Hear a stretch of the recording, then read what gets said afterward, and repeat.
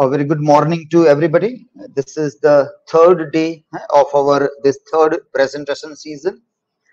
In this season, semester 3 students of batch 2021-23 are making presentations. And today they are going to make presentation on post-colonial studies.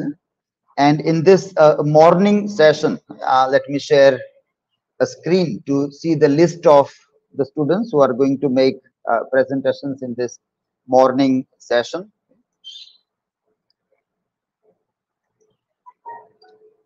Okay, so in this morning session, we will have presentations by these students.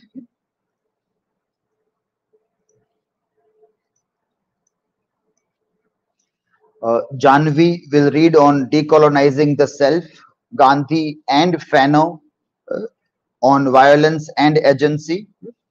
You need to check your title. Fanon should be capital F, violence capital V in the title.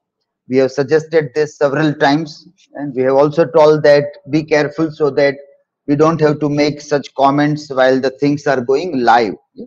So decolonizing the self, S also should be capital, title, Fanon, F capital, violence, V capital. Now this mistake will get reflected in our YouTube stream, LinkedIn, Facebook, everywhere. And there it will get reflected as my mistake, not your mistake, but it will now become my mistake, which on the third day also we are repeating the same thing again. And that's why it is quite surprising that we are dealing with PG students or KG students, that how many times the same instructions need to be given. This presentation will be followed by Jheel on the Subaltern brown women, failure of Bollywood cinema. After that, Khushboo will read on a symbolic reading of Wide Sargasso Sea. After that, Mayuri will read on women, slavery and the problem of freedom in Wide Sargasso Sea. Nehalba will read on Foe by J.M. Coetzee. After that, Nidhi will make presentation on racism in Wide Sargasso Sea. In this title, in I can be small, but in Wide Sargasso Sea, W has to be capital. W has to be capital. So Nidhi, you also need to correct this thing. Nilay will read on the future of post-colonial studies. Nirav on symbols, allegory and motifs of post-colonialism by Foe by J.M. Coetzee. And finally, Vachchalata's presentation on Wide Sargasso Sea and Caribbean history will be there. All the presentations by the students are submitted in Google Classroom, and through this Google Classroom they will make their presentations, which will be streamed live also. The live streaming is also put on this website, from where all the previous days presentations are also made available here. So the presentation the first day, then the second day presentations are there, and finally today's live streaming is going on live here, and this is the afternoon evening session which will be live here. So that is where the things are documented on this particular website.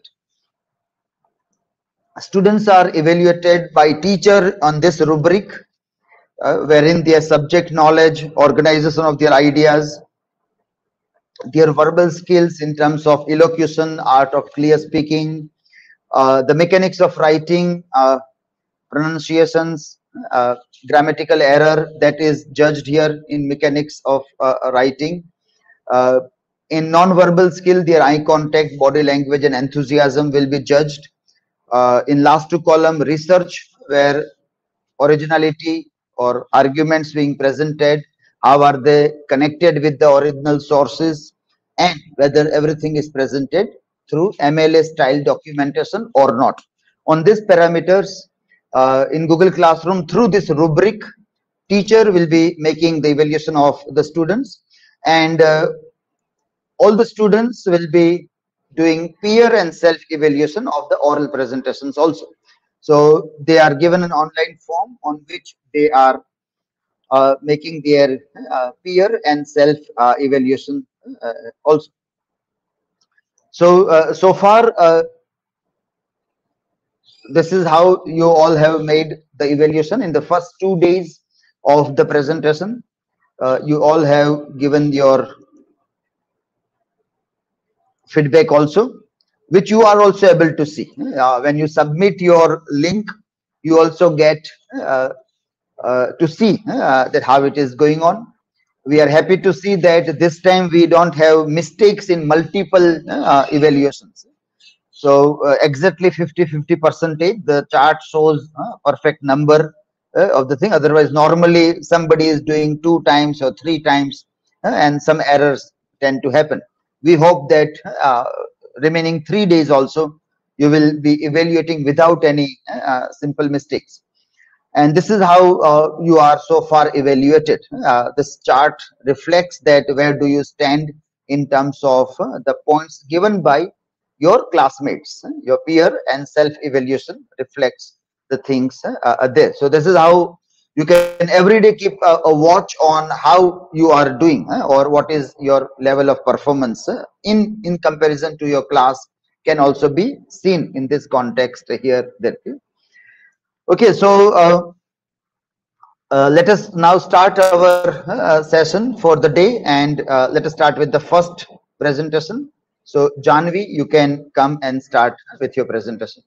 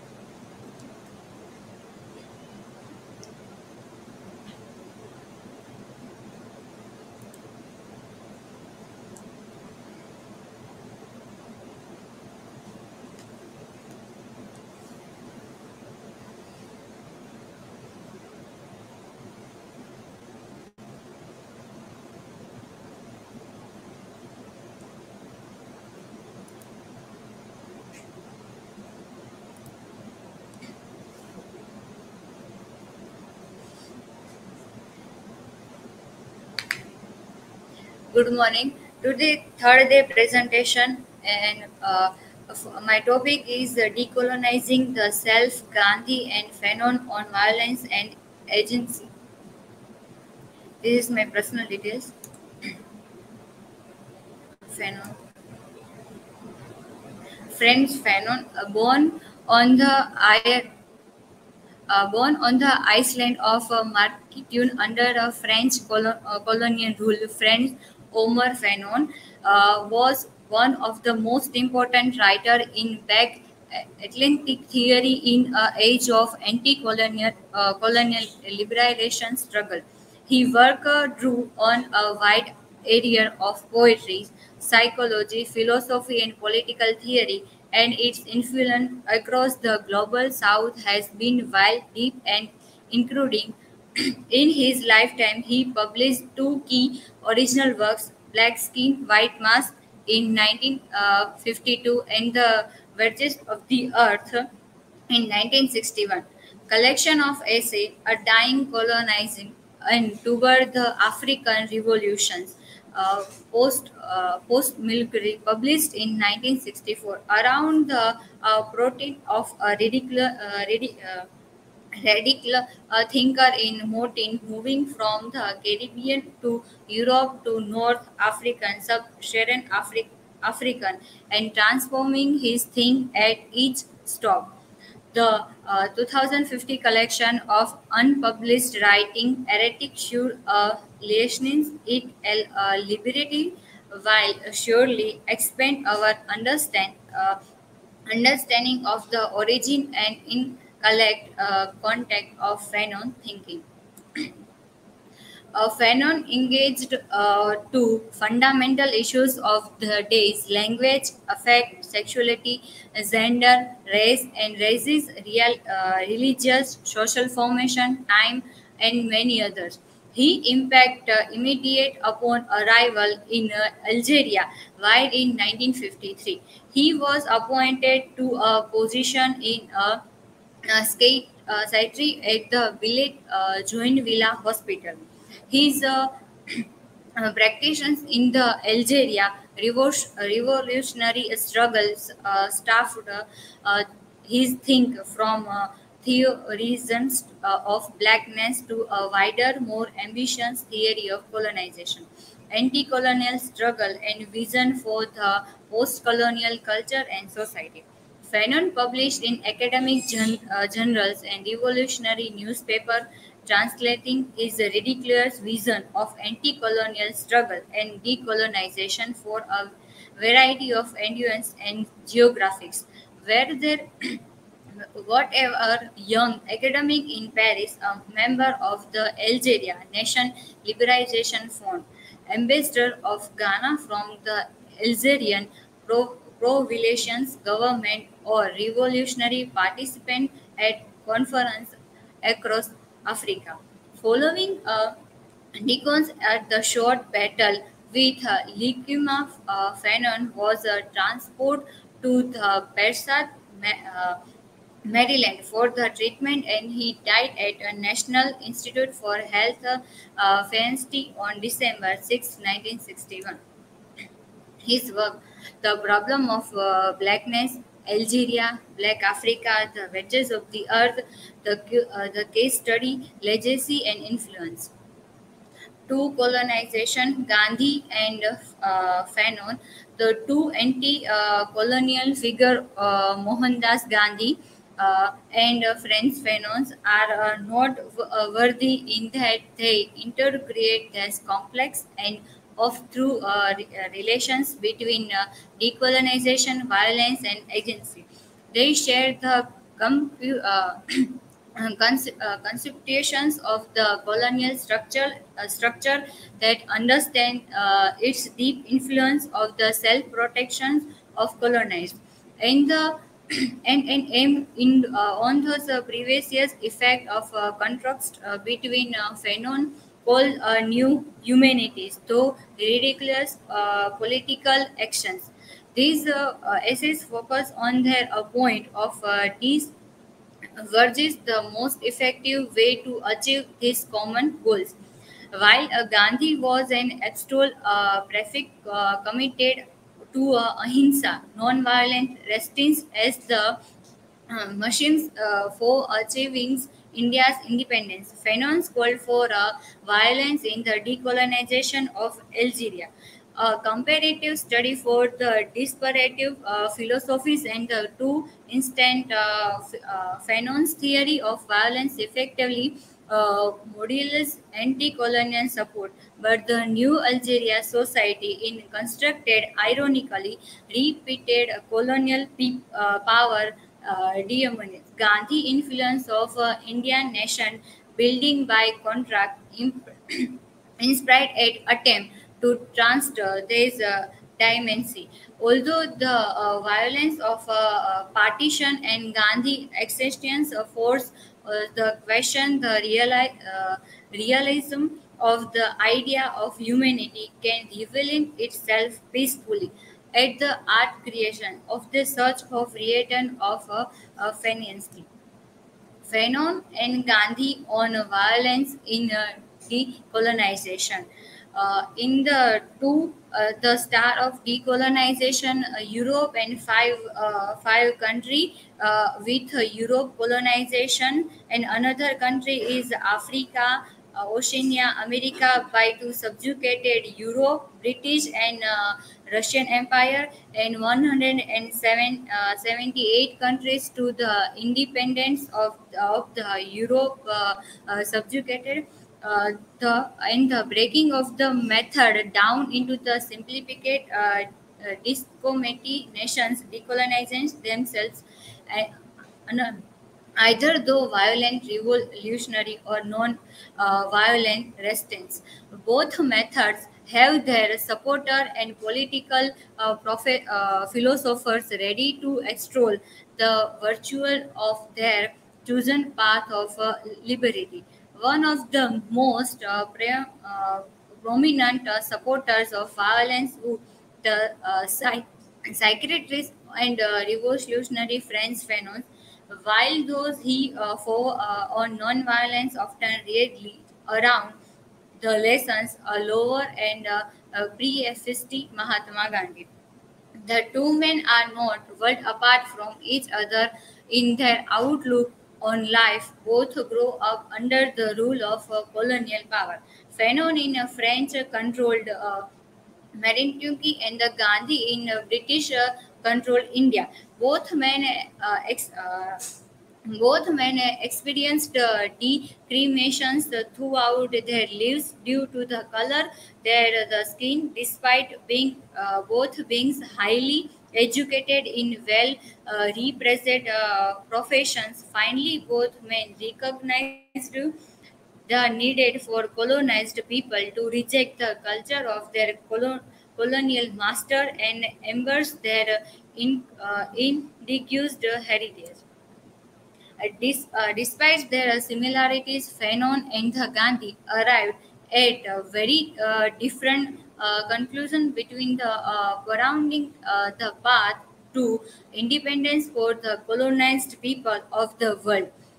Their difference is centered not just on the effectiveness of violence versus non-violence in decolonization. Both methods have triumphed and failed over the decades. Fanon and Gandhi also asked themselves if the use of violence in pursuit of independence was a legitimate, could it be the justice?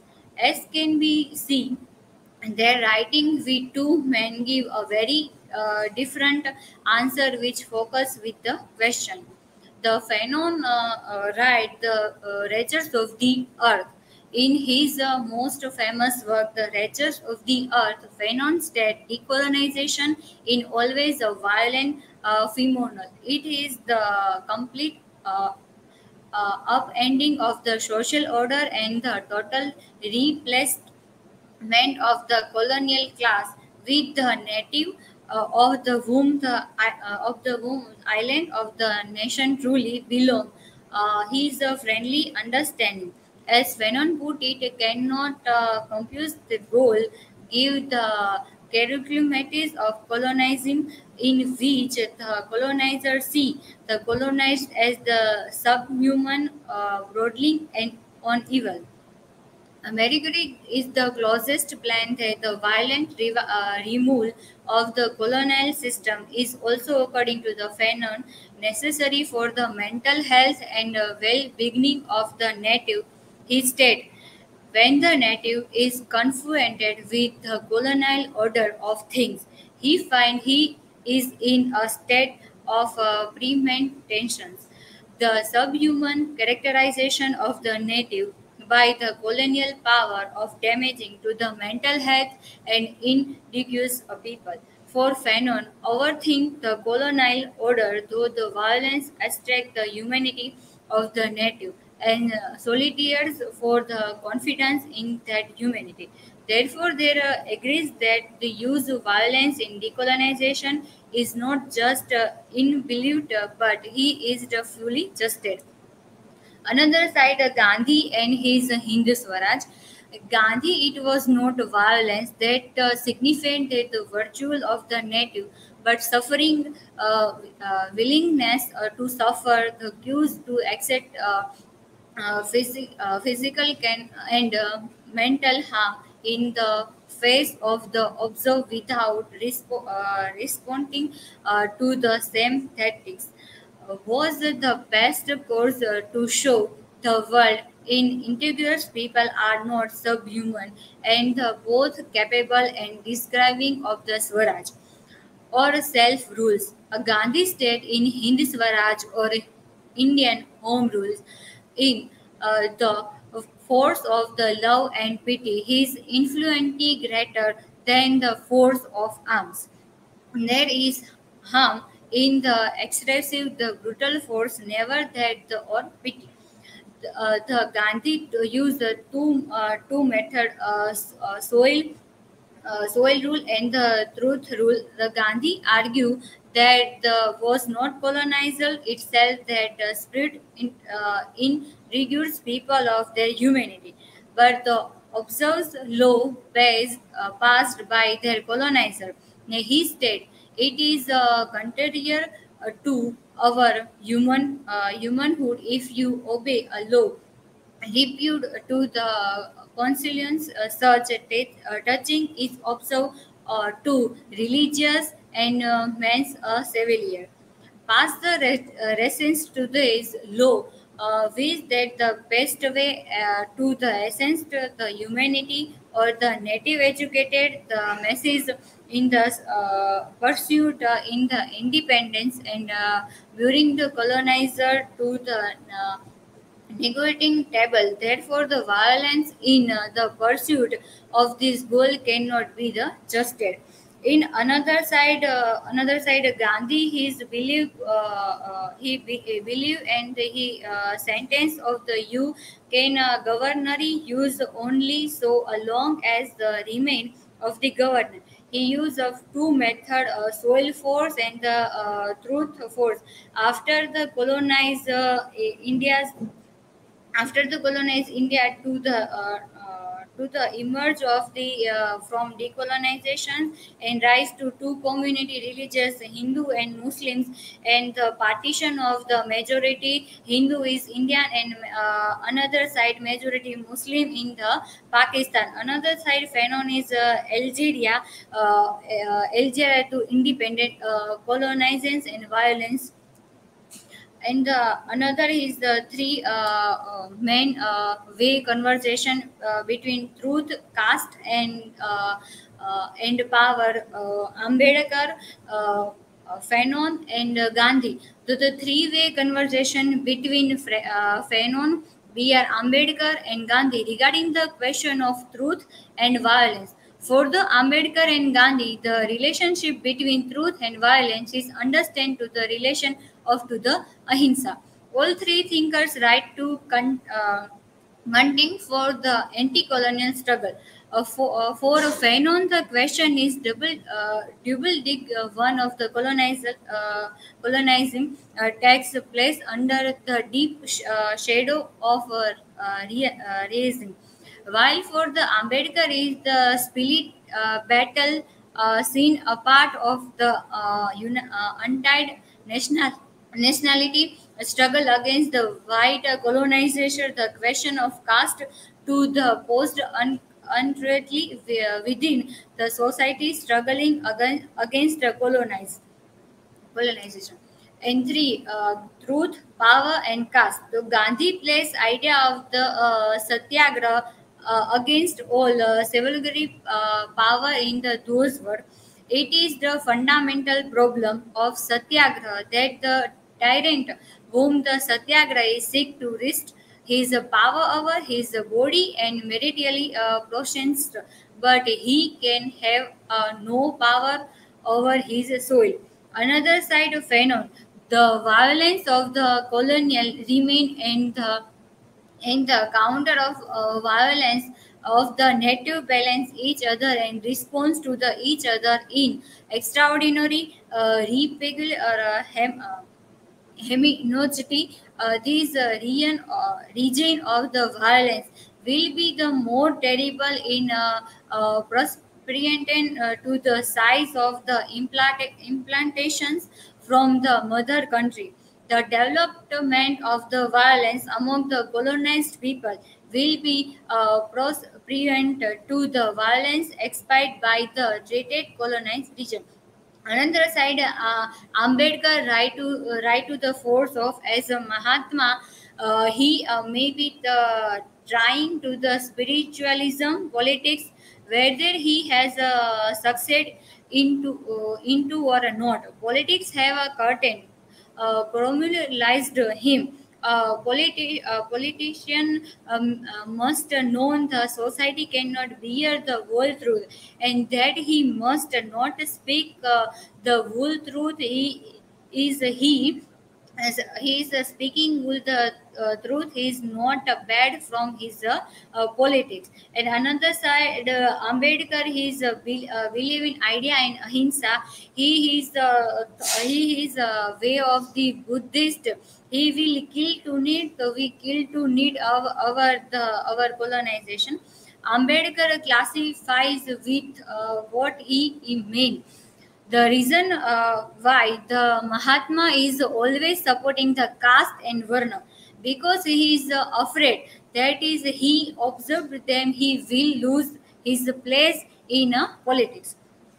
In his Ambedkar against the Mahatma Gandhi, some points, because his caste system in independence before India, Varna and caste, and he believed that Gandhi his caste system and Varna system, and he all in education's different behaved the Ambedkar.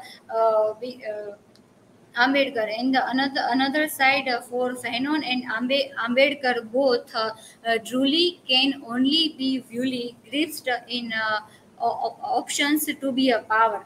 It is only the deconstruction of the racist colonized remain of the Brahminical law of exclusive that the truth show for them. The idea of soil then works and implement to what the body is suffering against the Gandhi's idea and individuality. Individualist soil. Ambedkar and Fanon agree on behalf of the body collective suffering and demands truth of acknowledge the liberations of that suffering. Anything that fell short of this not really truly. This is my work cited. Thank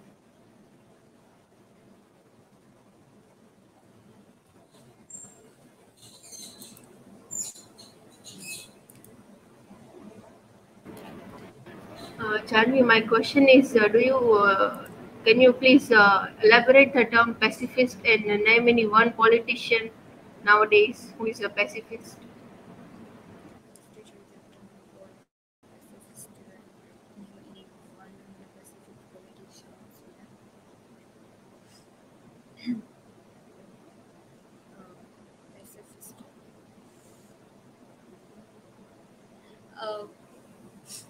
Uh, nowadays in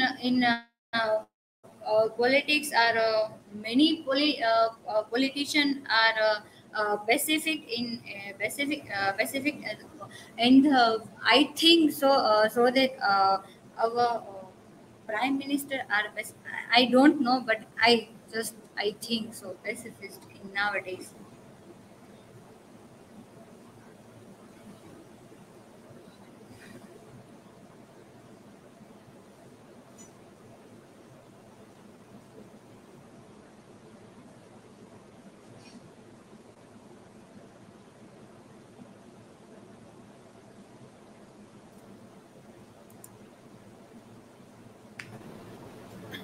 So, Janvi, my question to you regarding these slides is that was it only by non-violent practices have Indian revolutionaries achieved the freedom?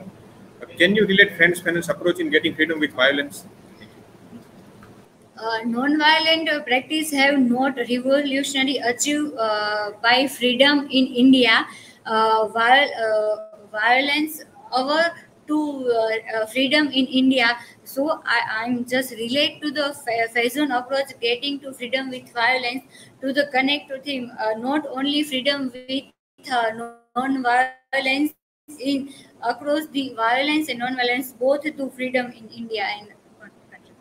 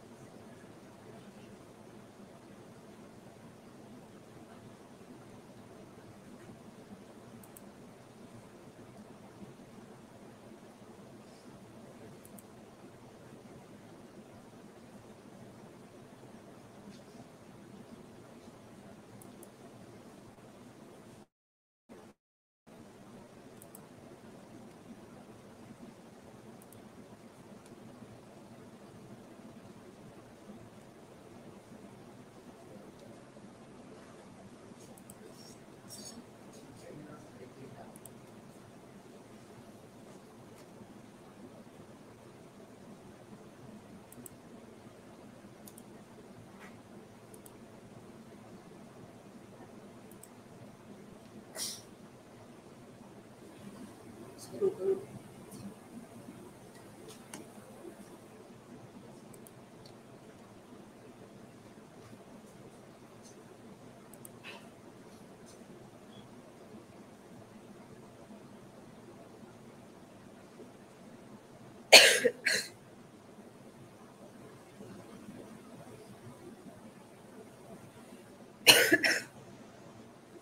morning, everyone. My today's presentation on the paper of the post-colonial studies is on the subaltern theory, the subaltern brown women, and the failure of Bollywood cinema in describing the women.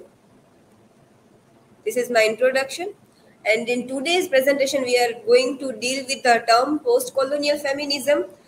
We will discuss the Simone de Beauvoir's theory in the second sex, which is talking about the situation and the character of women in society. Then Gayatri Spivak's theory on the subaltern, can a subaltern speak? Then my main topic about failure of Bollywood cinema and conclusion.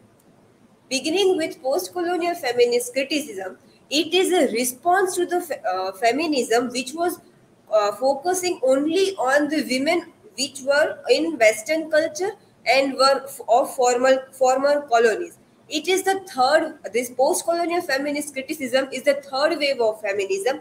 In the first wave of feminism, it was criticizing or looking or focusing on the women who had the resources of education. The second wave criticism was looking at the women which were trying to have equality with men or males with male society in pay which they get through their work. And in the third, then later they realized that this criticism is only talking about the women which are in Western culture and who are already having access to the resources. And then the third wave of feminism came, which criticized on the account of race, gender, class, and the long-lasting political, economic, and cultural effect of colonialism, that which looked on the brown women. We will look at the women's condition. Simone de Beauvoir in the second sex, which was published in 1949, in the 5th chapter, she has talked about the women's situation and character. She is telling that the conditions created and practiced by men in the society are responsible for the faults and the problem of women. The product that women is product which is the product of her own situation. It is not natural or not a result of her hormones or a result of a predetermined structure of her brain. And what is situation according to Beauvoir is economic, social and historical conditions created by men, and the character is women's behavior and their faults. The women are not given the technical training like men are given. Women are not living in a practical world. They are more molded or trained to be emotional. They are not given the exposure and the experience which men are getting in the society. And a lack of all exposure and experiences is forcing women to be in household activities, and mostly they stay in kitchen. The kitchen is making them patient and passive. As we are working in a kitchen, we see cooking happens in a slow pace. Everything takes a long time. The things or activities which are related to kitchen. And so the women are growing to be passive and patient. And all the ignorance and ineffectiveness are forcing the women to worship masculine heroes and respect the masculine laws. There is, we can also say that there is a huge world of feminine experience that is beyond the reach of men. Women is capable to fight against or compete with men, but they are not given the opportunities or spaces. The women can fight against men, but the world of women is such a huge of experiences that men cannot take the place of women so easily. And we can say in the regular world, if we think if our mother will not be in the house for a day, our father cannot replace her work. But if our father won't be there, the mother can go outside, she can earn, She can also handle the house and she can take care of us. Man believes in ethical values, but that is only an abstract at universal level. Man is having their own ethical world, ethical rules. For an example, a man is finding a woman who is virgin for marriage. He wishes that his wife or a friend or a sister stays in a type of a cage or in an ideal womanistic way. The way of life must be ideal, not having any of extramarital affair or any other relation before the marriage. But contrary to that, men are always finding other women for relationship. They want their wife to be ideal, but want neighbor's wife to have an affair with him. So the basic idea of Simone de Beauvoir is situations created by man determines women's character, and that man's self-interest, duplicity and dominating tendencies are responsible for her faults and follies. And the most famous quote from the second sex is, "One is not born, but rather becomes a woman." They are idealized since childhood, and they are women are asked to dream that the best life or the successful life is having being a mother and being an ideal wife. The Ranjit Guha was one to initiate the Subaltern Studies project in 1982, and according to him, devoid of unconsciousness and hence without an ability to make their own histories are called subaltern. This Gayatri Spivak was one of the third world countries' women. She understood the situation of the women of a colonized countries and wrote about the women in his work article "Can a Subaltern Speak?" He took this word subaltern from the Italian Marxist Antonio Gramsci, which was generally used for the people having a lower rank in the society or in the military. This project was to record the voice of subaltern because the history was only celebrating the actions of elite class. For example, in the freedom fight of India's independence, Jawaharlal Nehru, Gandhi, Bhagat, everyone who were further in the freedom fight are recorded, but the tribals or the lower class people who got martyred in this freedom fight are not recorded anywhere. And this project decided to be a voice of this subaltern. Spivak is having three feminist stances. They are the demonstration of the failure of the Indian nationalist movement of free lower class subaltern women, criticism of Western feminism for neglecting class, religion, language and nationality difference, and totalizing attempt at creating a universal feminist theory. And the third is her awareness of being a third world woman, which she could write and elaborate the situation of the women. We know the ideology of the society is patriarchy, in that subaltern is women, dominating class is men, and the discourse is of gender. In patriarchal society, women are assigned particular roles as a wife, mother, daughter, sister, which are completely dependent on a man. You can't be a mother without a father. You can't be a wife without a husband or a daughter without a. You can't have a comparison. There are necessary for the binaries. Women for the role, binaries are needed, and they are trained for since childhood. So this inequality in the society is naturalized in the women, and they feel it's natural and don't speak up for their rights and their opportunities. For the colonized women, they are colonized in the two level, by the colonialism and by the patriarchy of the society, and they can't speak for them. It is impossible for them to break these two locks coming on their path. So the intellectuals have argued that for the people who are not able to speak, it's impossible for them to speak. The one who are having an authority, like the Britishers or the elite class has an authority, have to speak for the oppressed class. In Can a Subaltern Speak, she dealt with an issue of sati and demonstrated that both Hindu culture practices serve to repress the voice of agency of women. Describing about the sati, as there is a quote, white men are saving brown women from the brown men. And with an example of sati, she has elaborated that in a sati practice, it was because of Hindu culture, and we know that the white Britisher, I forgot the name, but a white person was the one to abandon or ban the sati pratha, and that is where the quote came: white men needed to safeguard the brown women. Looking at our cinema, we saw the two quote that can a subaltern speak? Can a brown woman speak for herself? And white men were needed for saving the brown women from the men. And we know that Bollywood cinema is a source of entertainment, but it has served as the reflection of society. It outside India or the other region where other regions and the region of Bollywood, it is seen as a reflection of its culture and tradition. Then how women were represented in it.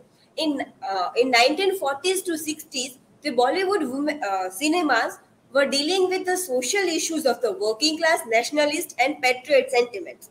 By 1970s, social agenda changed into action and romance. And then the new genre came was about the NRI films, which are interracial films. The couple are interracials, or the families are interracials, or the Indian is living in a foreign country, or the foreigner is living in Indian country. Such types of films were introduced. Then Pratima Mistry, in his article Changing Role of Women in Hindi Cinema, has given Hindi cinema presents a woeful picture of discrimination and marginalized women. And another quote was given by Ram Kisun: before NRI films, role of women were as mother, wife, vamp, and courtesan, that is a prostitute. This is how the women were depicted. NRI films, how they worked. They helped women to get out of the subaltern role, that is of wife, mother, vamp. Spivak, as we quoted before also, the white men were used through NRI films to safeguard the brown women. As we discussed, the Bollywood is a synecdoche of history and culture, and also influential in the society for the interpretation of others. In the article, Bollywood in the Indian American diaspora, it is said it is a kind of cinema that has, since the mid 1990s, brought the NRI decisively into the center of the picture for a more stable picture of Indian identity than anything that can be found indigenously. It is the medium to examine in Bollywood is a medium to examine Indian culture, nationalism, modernity, and identity. Till now, the women were having a historical life, or they were as a subject which were dominated by the men before the NRI film comes in the Bollywood. The women had a role of ideal mother, ideal wife, vamp, and courtesan. The ideal mother, who were called ideal mother, subjugated and disempowered role were ideal mother. It must have three characters like sacrificing, suffering, and being silent. The example can be Mother India. In Midnight Children, we are getting one scene where the mother is going outside to meet her old friend, and the son or a child sees that his mother is going outside to meet another man, and he is behaving very violently towards the man. So the mother is leaving the role of ideal mother, and now she is not as an ideal mother in the eyes of a son. In Secret Superstar, we are having a mother and a child, a Muslim family. A mother is devoid, is not allowed to have any social life, and is having a domestic violence.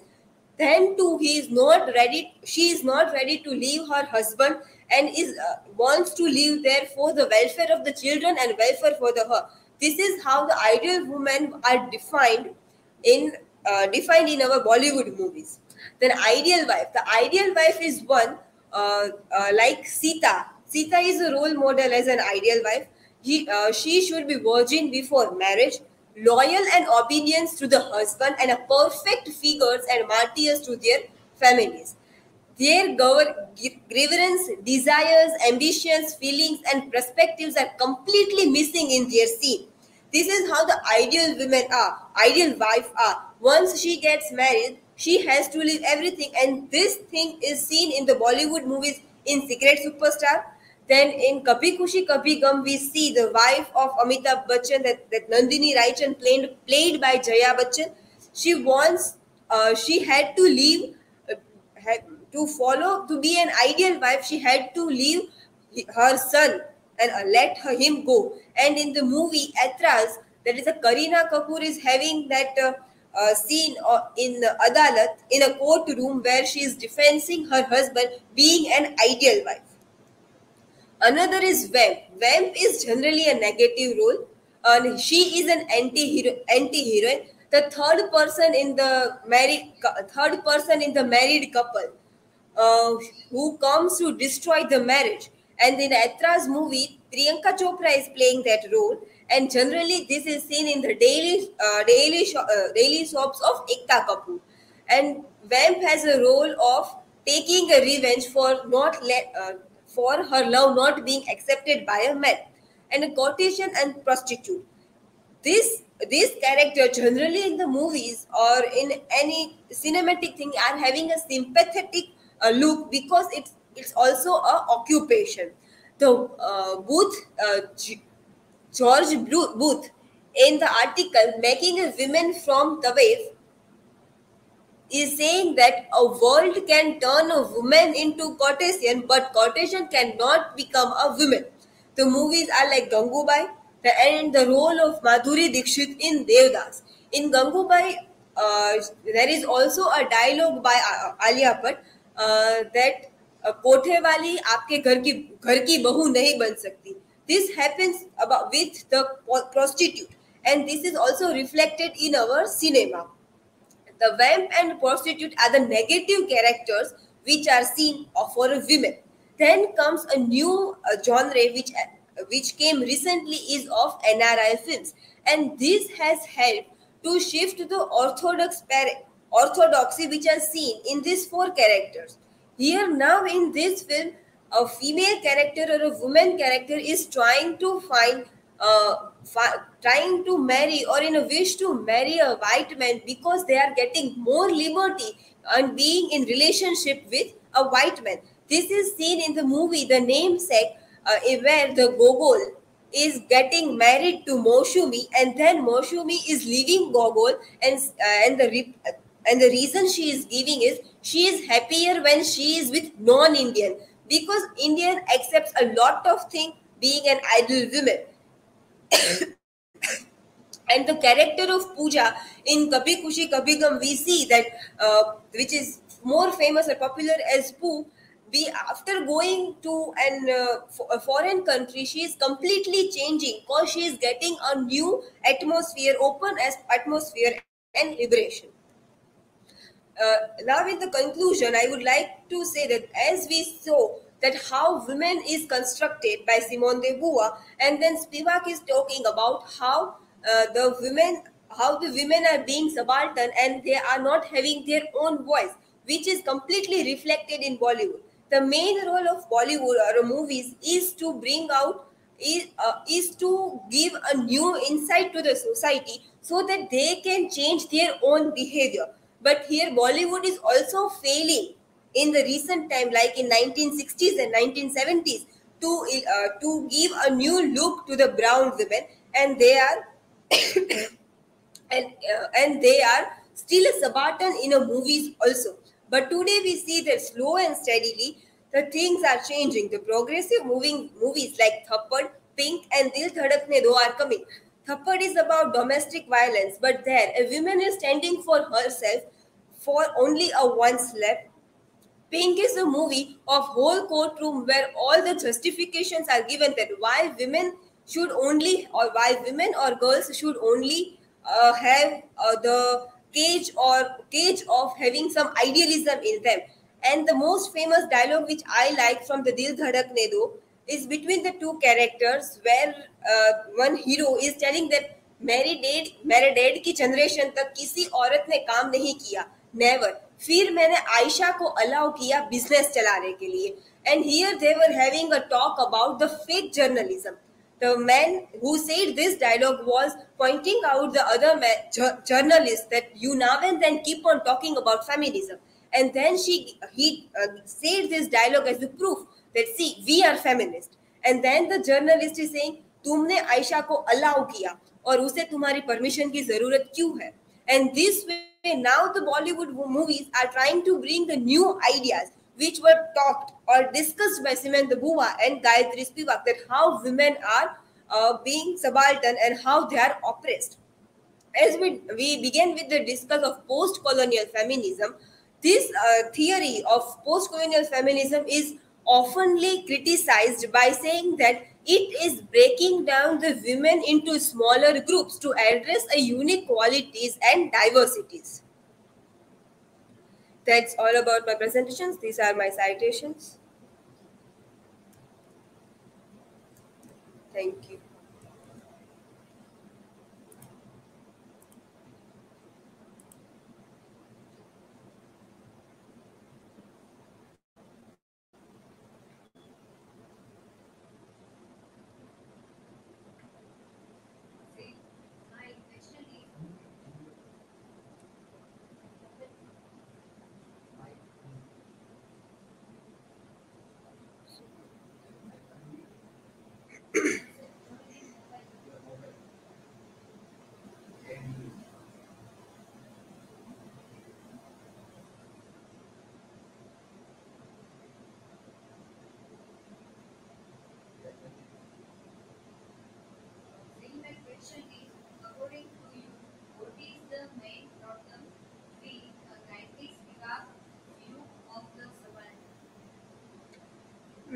As we discussed that Gayatri Spivak is belonging to the third world countries which were being colonized, and perhaps we can.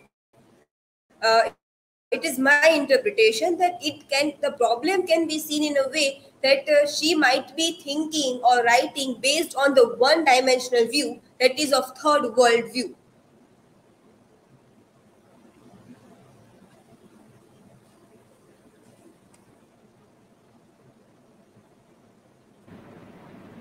Jill, my question is, what is your opinion towards the term boycott Bollywood? Today we are seeing a lot of things about boycotting the movies. My opinion is every movie is coming as a form of entertainment and is showing the variety of view. They are not telling that they also give a certificate at the beginning that this is not to harm anyone's emotions or anyone's sentiment. Then boycotting Bollywood, I think it's not a great thing, because they are also working hard and they are making these movies for the entertainment purpose, and crores of rupees are also made. We can consider it as a problem with the public that we are considering it to be a historical, and can be also said that we are thinking it is truth, and movies should show everything that is truth. The mere purpose of Bollywood or movies is not to show the truth or to give or it's not having a quality of being didactic. It has mere entertainment as a purpose, and we are learning or reading movies is our way of learning. We are reading movies. Movies are not made to read movies or to learn something from it. Thank you.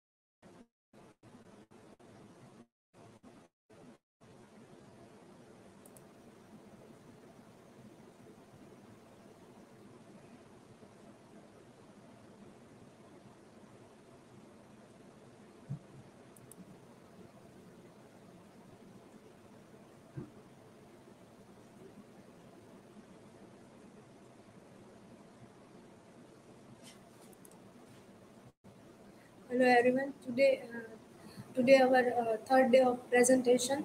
Um, my topic is about a symbolic reading of Sargasso Sea. The use of symbolism is one of the most outstanding style in description.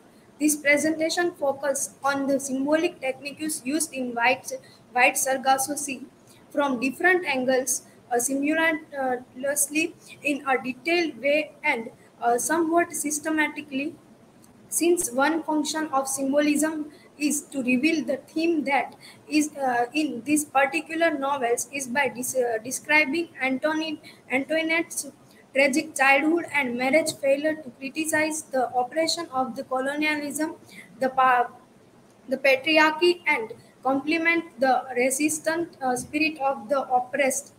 This presentation tries to classify the symbol in white Sargasso into three categories in accordance with their roles played in revealing the theme, the sense of identity, the racial conflicts, and the patriarchal oppression.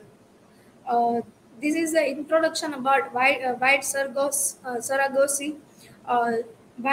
Sargasso Sea is a 1966 post-colonial parallel novel by Jean Rice.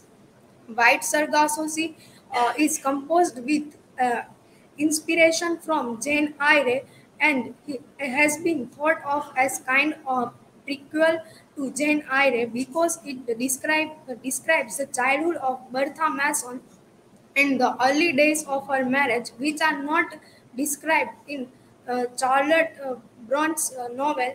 White Sargasso Sea is about the story of the first Mrs. Rochester Antoinette Coetzee, a white Creole heiress from the time of her youth in the Caribbean to her unhappy marriage and relocation to England. Caught in an oppressive patriarchal society in which she belongs neither to the white European nor the black Jamaicans. Rice novels reimagines Bronte's devilish mad woman in the attic, a symbolic reading of White Sargasso Sea. The use of symbols is to classify and analyze the symbol in the novel in accordance with their roles in revealing the theme, illustrating a complete interpretation of the complicated racial conflict and patriarchy operation in West Indies. The symbol in White Sargasso Sea into three categories in accordance with their played in revealing the theme. First, the sense of identity. Second, the racial conflicts, and the third one is the part patriarchal oppression. Uh, First one is a symbol revealing sense of identity, an important post-colonial conception, meaning how we define who we are. And as the process of decolonization continues, the growth of national identity become highly important, particular in such a geographical divided region. Jean Rice, because of her Creole identity and life experience, alienation from self and isolation from the outside world, futures her work with a sense of identity crisis. For a certain individual, especially one born to parent of different nationalities, reared and educated in a different country and integrated into different culture, the issue of identity is of great importance and has to be confronted. uh, in in Sargasso Sea, a symbol of an embarrassing situation of the heroine. The geographic location and the physical property stands a symbol revealing the embarrassment of our heroine. The Sargasso Sea is an extended region where it is surrounded by ocean currents, the middle of the North Atlantic Ocean. Antoinette is the Sargasso Sea. That is an image of feminine searching for autonomy and identity. Although she struggles so hard, the woman never free herself for the insidious and invocable tentacles of exploiter and the patriarchal conditioning that cling to her as to try to find her way to herself. Uh, Mirror is a symbol of pursuing and losing identity. A character is the novel frequently refers to mirrors as an external tool to assert their identity, turn to them for reassurance and conquer their fear. Mirrors as looking glasses, meaningful gazes, and clear pool of water are embodiments symbolizing the heroine's pursuing of identity.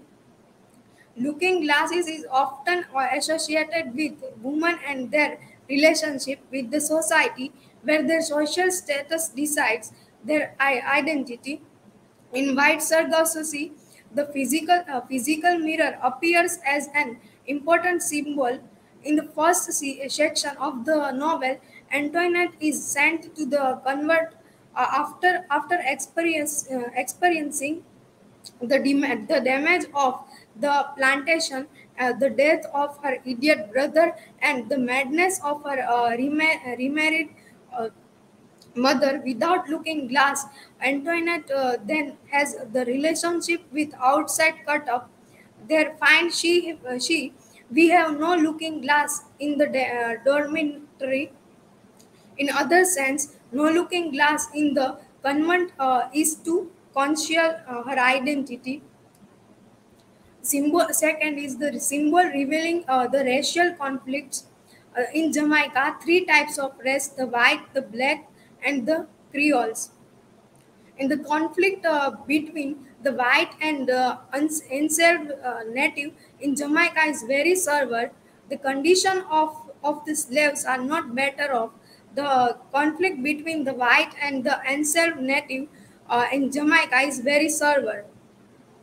Antenna, and a symbol of the Creole whites. Annette is a symbol revealing racial conflicts as her tragic life is caused by the clashes between the white and the blacks, the European whites and Creole whites. Antoinette is Annette is the second wife of Alexander Causeway and mistress of the disused plantation, Colibri Estate. Newly widowed, Annette Causeway has no male protector and has no earning to support Colibri. Whites born in England are different from the white Creoles. Uh, Descendants of Europeans who have lived in the West Indies for one more generation. Helen Tiffin explained that the white Creoles is as a double outsider condemned to self-conscious, a sense of incapable, incapable, different, and even deformity in the two societies by uh, whose judgment she always condemns herself. Christophine is a symbol of oppressed but rebellious blacks. Christophine belongs to a class is that is exploited and oppressed, but contrary to Annette, she is rebellious and undoubted. She is a symbol of standing for the native blacks and fighting against the domination and oppression. Christophine is a wedding gift to Annette by Antonia's father. The name of Christophine is a symbolic one which indicates she is Christ's like figure to Antoinette. In spite of the fact that slavery has been abolished, the oppression of the blacks linger for quite a long time, though not exactly in a form of slavery. In the minds of the whites, the black people have always been and are still a race of inferiority.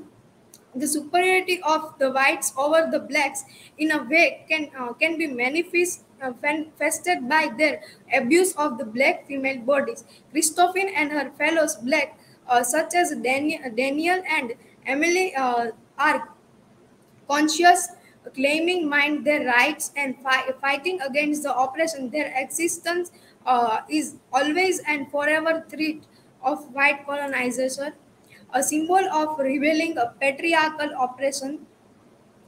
In the ideology of patriarchy society, the female is supposed to be feeble, subservient, reliant, and submissive to the male. They are always exiled at the edge of the society by the dominant male sex. Men are regarded strong, rational and decisive, yet women are weak, internal, irrational, and submissive. Obviously, there exists gender inequality and discrimination. Partially, patriarchy is most likely to reflect a deeper expectation of formal male who is the dominance in the wide range of social relationships. In white Sargasso, both the female character like Antoinette and Annette, Christophine, and the male characters such as Rochester and Daniel are also surface of patriarchal system. Antoinette, a symbol of woman under patriarchy, Antoinette is pressed at the bottom of patriarchal system. She is the very typical symbol of patriarchal oppression, as it is shown in the following aspect: financial oppression and spiritual oppression.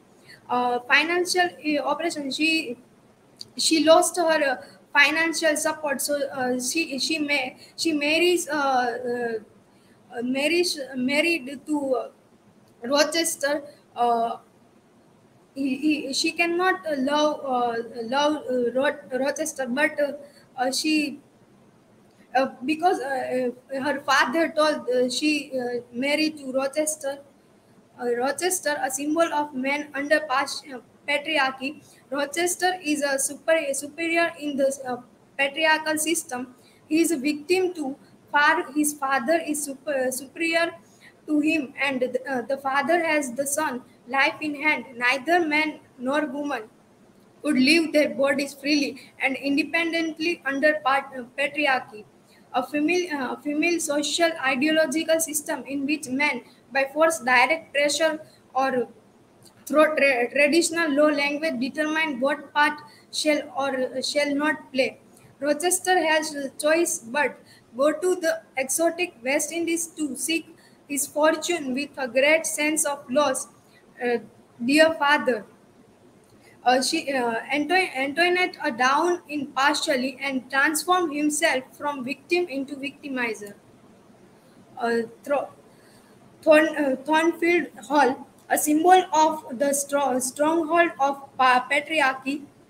Thornfield Hall comes from Jane Eyre, where the depiction in used by Bront, who is aimed to a manner being consistent with Gothic in a tone of the novel as a whole. Uh, Thornfield can literally be defined as a place where thorn grow. Thorn has its figurative meaning as full of trouble and difficulties. So Thornfield conveys a strong sense of trouble, misery or distress. In Jane Eyre, it symbolizes the misery and hardship Jane has to come through before her ultimate happiness. But no, but to Antoinette, it turned out to be her living. Conclusion that the symbolic technique you invite Sargasso is more free, varied, and meaningful, which plays a vital role in constructing and developing the plots in the presentation. The symbols are classified into groups and accordance with the function of revealing the themes, providing a better and more explicit understanding of the novel. Thus, by virtue of symbolism, Rice vividly depicts the historical situation of the West Indies in 1830s, when people were suffering from the both imperial colonialism and the patriarchy, rendering white Sargasso and admirable and worthy prequel to Crawl Let Bronze Jane Eyre. This is my dad.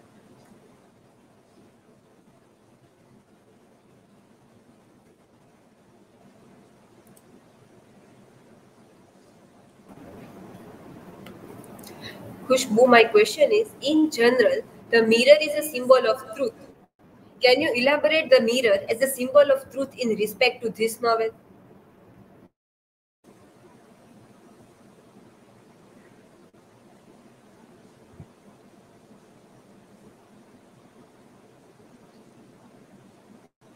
Yes, yes, I, I agree with this. Mirror is a symbol of truth. In this novel,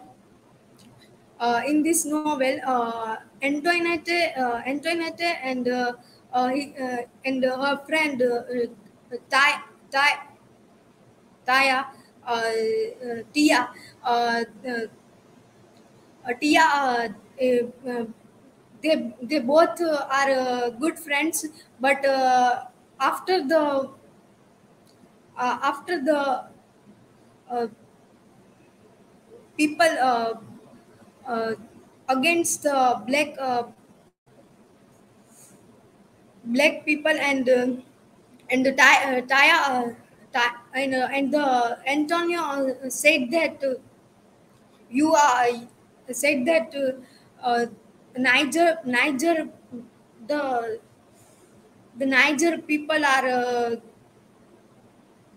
not Niger people are not well, and the Antonio say and Taya replied that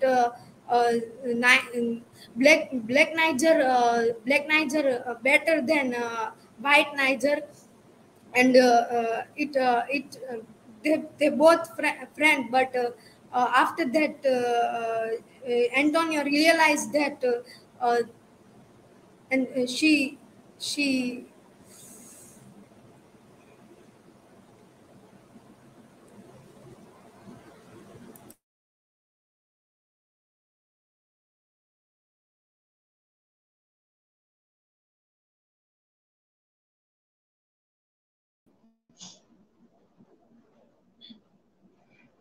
Khushboo, my question is, what does the red dress symbolize in Bard Sargasso?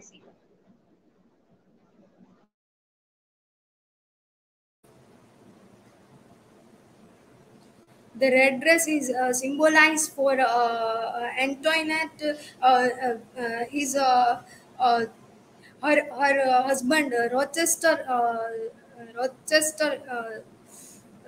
Antonio wear this dress for Rochester.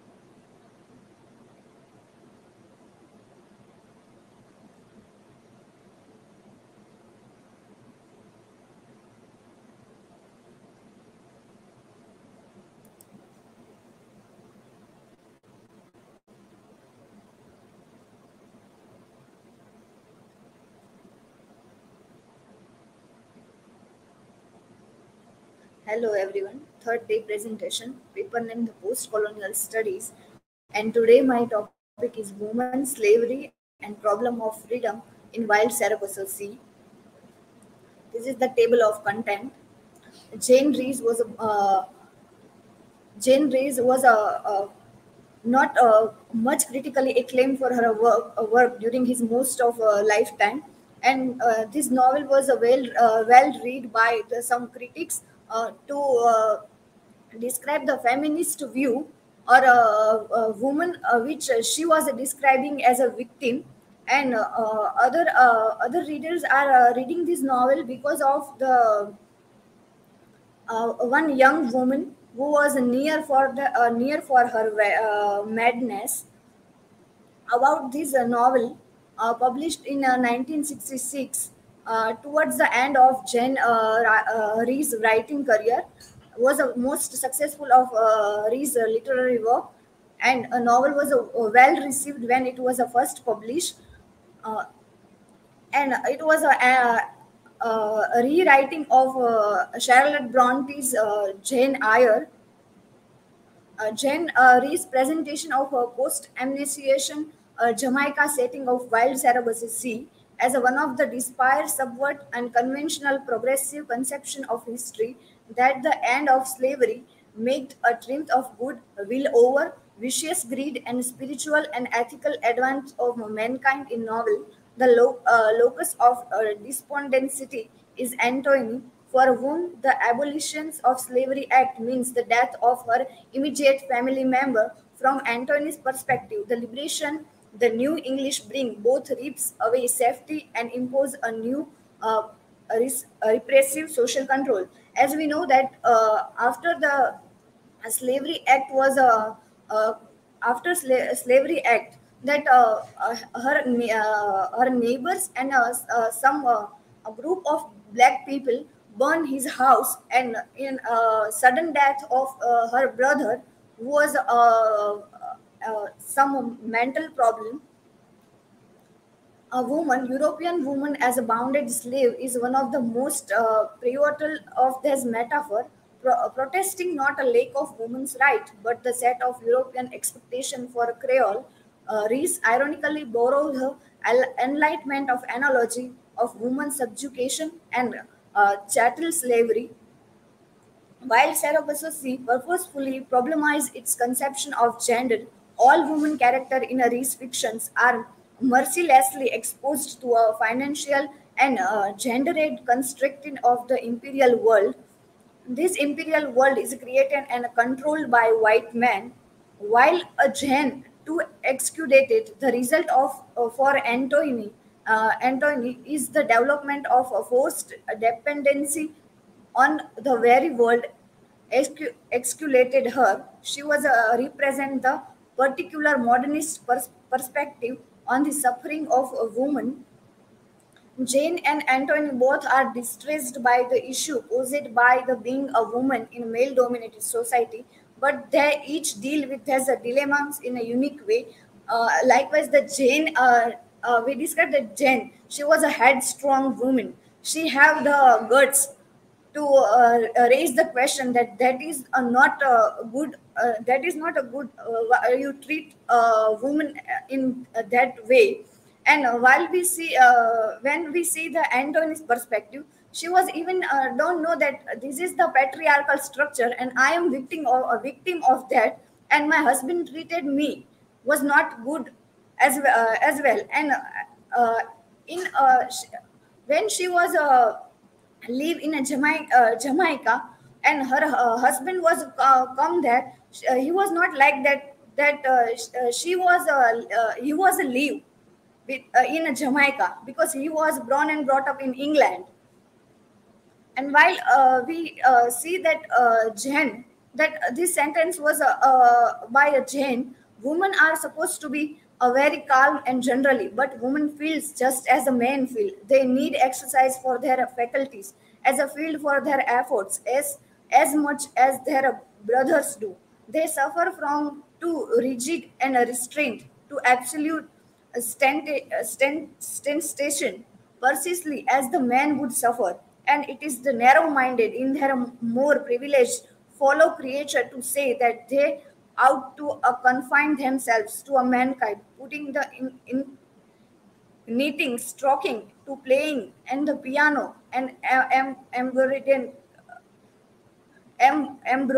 bags.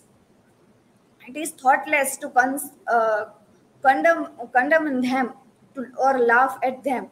If they seek to do more or learn more than custom has pronounced necessarily for their sex.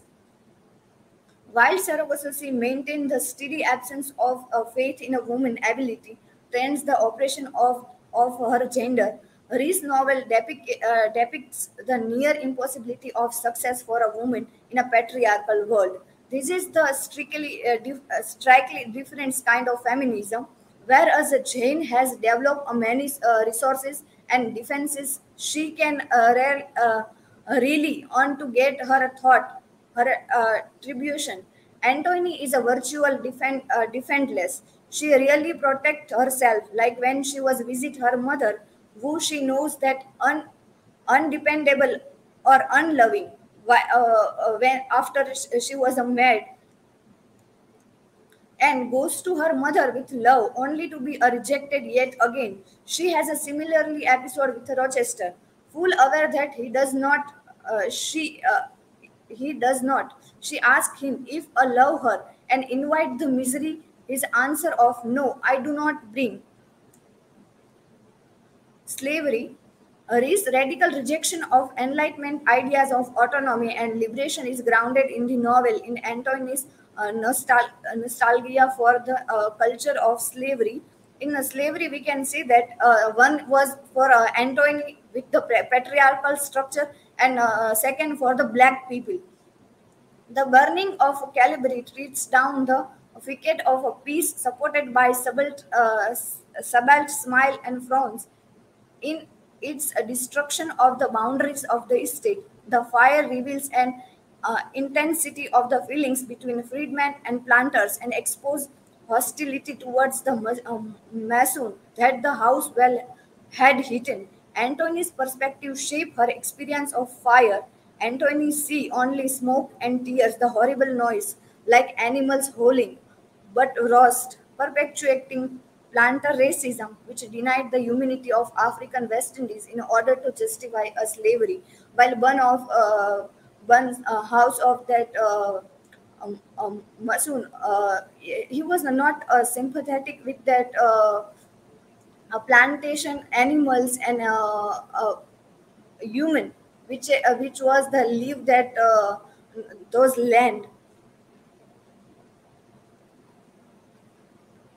A fairy death of Coco, a parrot of Annette, a mother of Antony. His father, a stepfather, Mason, was a clipped his wing, parrot wings. He clipped, and I early said that black peoples are burned their house because of clipping his wings. He was not fly and save itself, a parrot. Like that, Antony was clipped by the patriarchal structure. She was a try again and again, but not to free herself to go to the freedom. Reflecting this English male desire for control, part 2 of the novel shifts toward the perspective of the unnamed Rochester. It's a narrative command, however, it is compromised by difficulty. He has adapting to his new West Indies environment, recovering from his tropical fever, experiencing cultural shock. Rochester described his perspective as one of the confused impression, having a blank in mind that cannot be filled up. We can say that Rochester was born and brought up England. He was a live Jamaica with her wife. And our patriarchal structure, we can say that any girl or any woman after marriage, she can live with her husband. Different atmosphere, different place, and different people. She can adjust. But while it was on a man that they can't solve that. In Rochester case, if Antony goes to England, then she was easily accept everything. But while Rochester was come to Jamaica, she was not accepted identity of black people. She was not like that atmosphere, hot atmosphere. It was not like that. Anthony was a friend was a black people. All servants are black, and everything he was like that. He wants the freedom. He wants to go there, England. Antony's desire for an association for her own powerlessness reverses her official historical social role. Instead of slaveholder, she plays the slave and simultaneously enact the particular anti-feminist version of femininity as a complementary misogynism to the powerful male sadism. My work citation. Thank you.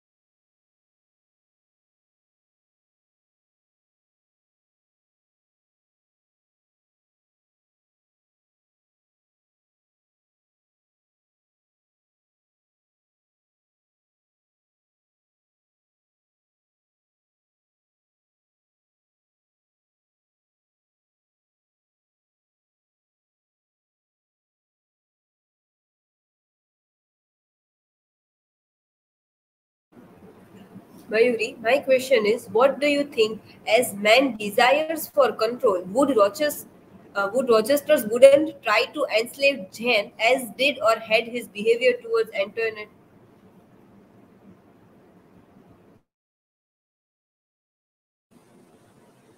Uh, while we speak about Jane, she was headstrong by their education.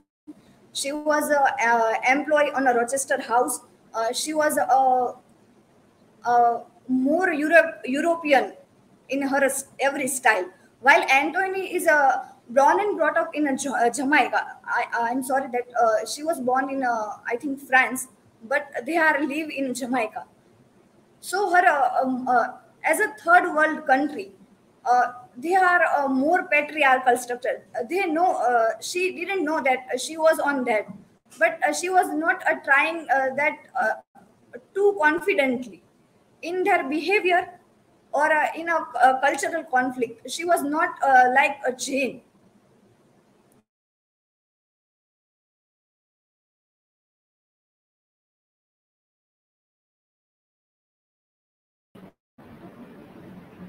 Mayuri, what is the significance of the slavery and entrapment in White Sargasso Sea? Significance of slavery in both the way, like Antony's perspective and black people's perspective. In while Sargasso, Antony a victim of the patriarchal structure, and one incident that one black servant who was continuously said that Rochester, you don't leave it, you please take me to Europe. That also in a significance of slavery, how he was a treat his slave.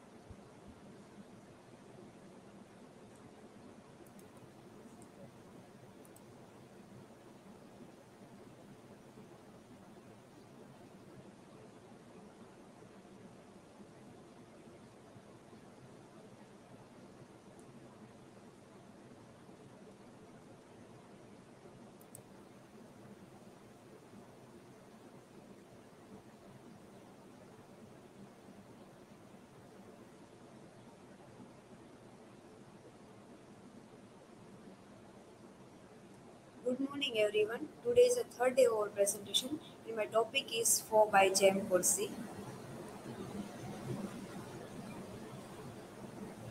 About author John Maxwell Coetzee was born in Cape Town, South Africa on 9 February 1940, the elder of two children. His mother was a primary school teacher. His father was trained as an attorney, but practiced as such only intermittently during the year 1941 95 1941 to 45. He served with the South Africa Force in North Africa and Italy. Though Coetzee's parents were not of British descent, the language spoken at home was English. Coetzee received his primary schooling in Cape Town and in the nearby town of Vachchhalata. For his secondary education, he attended a school in Cape Town run by a Catholic order, the Marist Brother. He matriculated in 1956. Coetzee entered the University of Cape Town in 1957 and in 1916 to 1961 gradually successively with honours degree in English and mathematics. His works, Duskland Disagrees, Age of Iron, Waiting for the Barbarians, Life and Time Michael K., Slowman, Diary of a Bad Bear, The Death of Jesus. About novel, For is a 1986 novel by South African born novel Luther J. M. Coetzee, woven around the existing plot of Robinson Crusoe. Foe is written from the perspective of Susan Barwon, a castaway who landed on the same island inhabited by Crusoe, and Friday is their adventure world already underway. Like Robinson Crusoe, it is a French story unfolded by as Barton narratives while in England, attempting to convince the writer Daniel Foe to help transfer her tale into popular fiction. Character Crusoe, Friday, Foe, Susan Barton, Ammi, Jack, Susan Cher. Themes female experience, storytelling, primitivism, humanitarianism, slavery, fantasies of colonialism, language, symbols, allegory, and motifs. The tongue is a symbol. The tongue is one of the strongest symbol in the novel, representing the power of speech, truth, and narrative. Friday's lack of the tongue is more than a physical handicap. The effect of having his tongue removed is spiritual and psychological shaping who is a, as a person. Repressed female history is an allegory, the broad narrative of the novel in which an unknown female castaway survived her harrowing trials works as an inherited allegory of female version of history. It is indirect because it functions through the metascope of the novel rather than through in the novel's central narrative.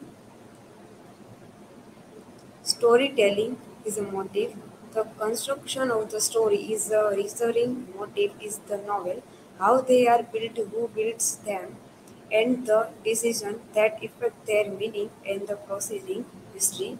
In the construct to Friday, who can't tell his own story in full, the expert author who is known for hearing confection and turning them into the famous sensational tale. The citations. Thank you.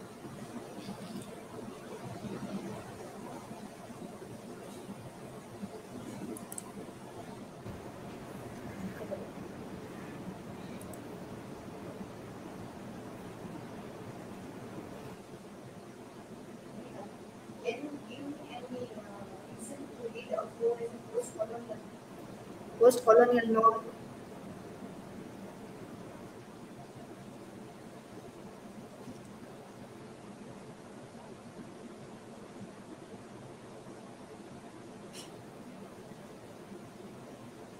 No idea.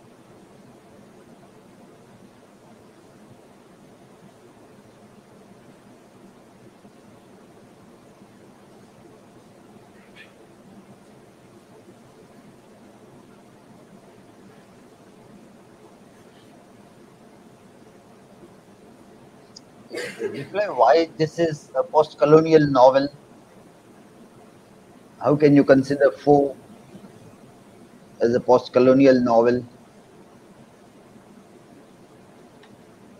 What are the reasons for that?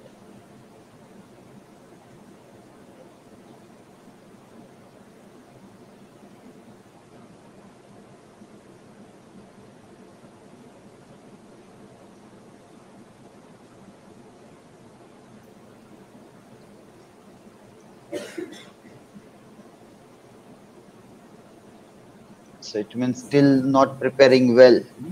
This next question. And what is the theme of the novel? Oh, Truth and desire is the main theme of the novel, The Four.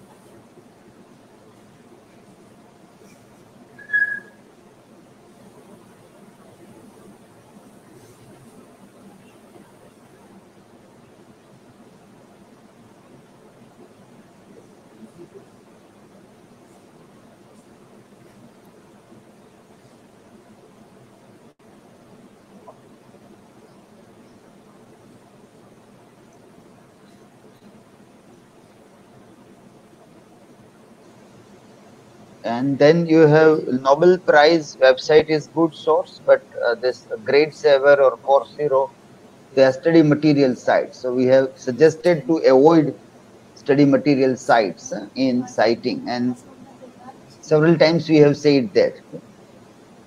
Now, if you will not like understand this, then in the next semester, even in the dissertation, you will do the same. And if in case you will miss it out to correct it, then it will be in the final version also, where the external examiners will evaluate and they will say that why are you not even teaching this much simple things to your students, that you should not cite from study material side.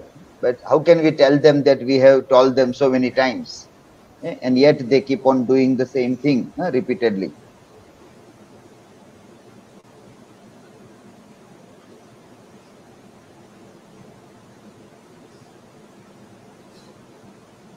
Yes, you can now share your things.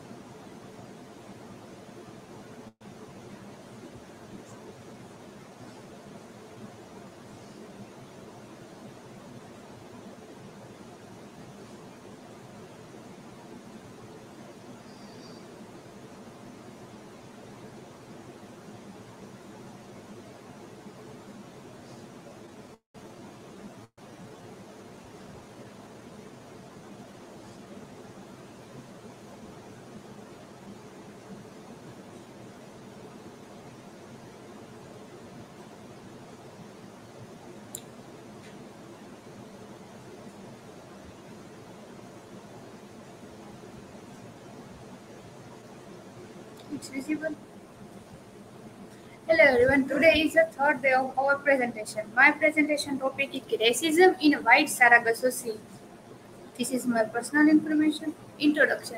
The novel White Sargasso Sea is written by Jane Rice. The social demarcations between English and Creole cultural identities, foregrounding race and gender in the Jean Rice White Sargasso Sea, in order to highlight multiple issues like gender discriminations, the opposite nature or male and females, how the desire of the central character not fulfilled, and how all these things lead to the madness. Rice need to show that race, Creole, and white people cannot escape racism and the use of Rochester and Antony to help the reader better connect with them. The point of this practice is to show Rochester and Antony are both victim and help create a complex connection between them through conflict, marriage, and their individual faults. White Sargasso Sea. White Sargasso Sea is a novel written by Jane Rice, published in 1966. White Sargasso Sea reports on the life of a West Indian community during the post-amnesty period. The people whose lives are dramatized. The conscious belong to a various race and they're from different classes. Their representative destinies are shaped by conflict relations and stream from their respective contradictory histories and social background. White Sargasso is written with a special purpose, as the describe the earlier life of Bartha Mason of Jane Eyre, whose the original name is the Antony in the novel. It shows her life from the very beginning of her life, how she is married to Rochester, and how her psyche gets worse and worse. The entire process is described here, and the reasons and responsible for there are also described at length. What is the racism? A belief or a doctrine that inherent difference among the various human racial groups determine culture or individual achievement, usually involving the idea that one's own race is a superior and has the right to do dominate other to that a particular racial group is inferior or the others. Racism is the most commonly used name from the prejudice in which a person believes in the superiority or of what they are considered to be on their own race to others. This most often takes from belief that those with other skin color, especially darker skin colors, are inferior and physically, intellectually, morally, and culturally. Mistreating, discriminating against them because of this. When used this way, racism typically refers to the system that has appreciated people of color all over the world throughout history. Such a system is often thought to operate towards white people using the advantage that the system gives them to maintain their supremacy over people of their colors. Race and gender issue in White Sargasso Sea.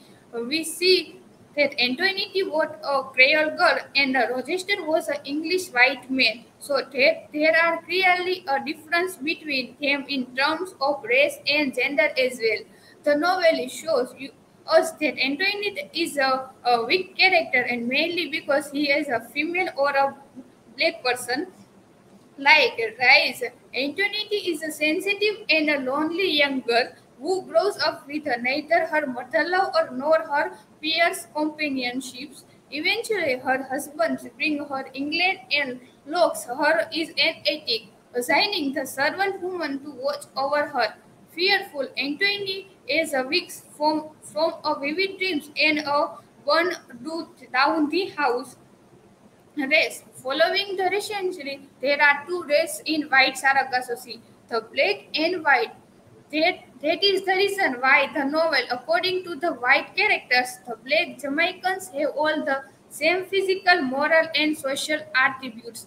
Antony say about the black people, still they were quiet, and there were so many of them I could hardly see any grass or trees. There must have been many, so they by people, but I recognized no one.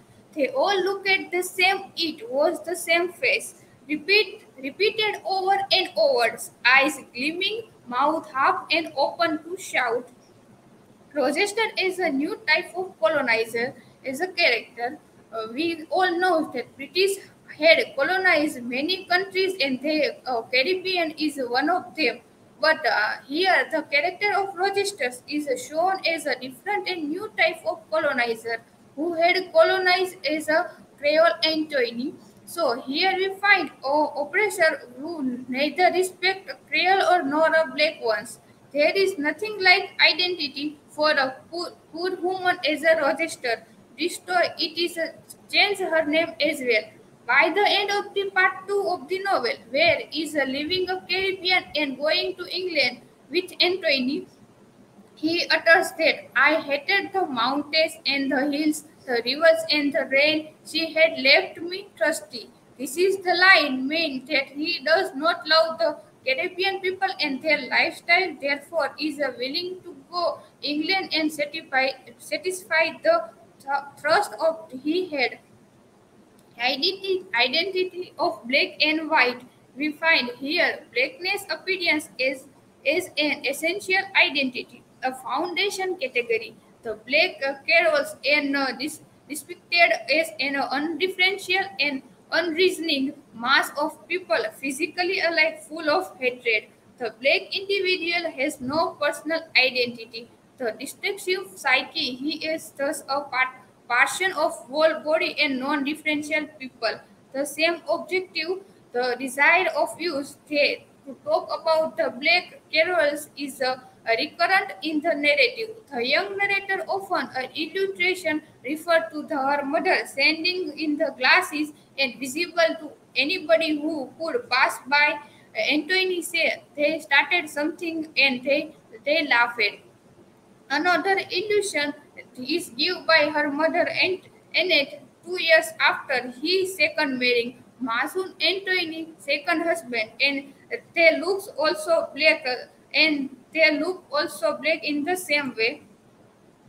In White Sargasso Sea, the British racial classification equals ex-slave with poverty or lack of economic and resources.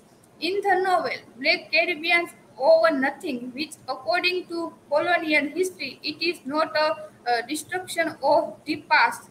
The imperialistic ideological and system we had structure of West Indies and set and categorized in the representations. The legal caste of slaves are replaced by the race and colors and a system of certifications.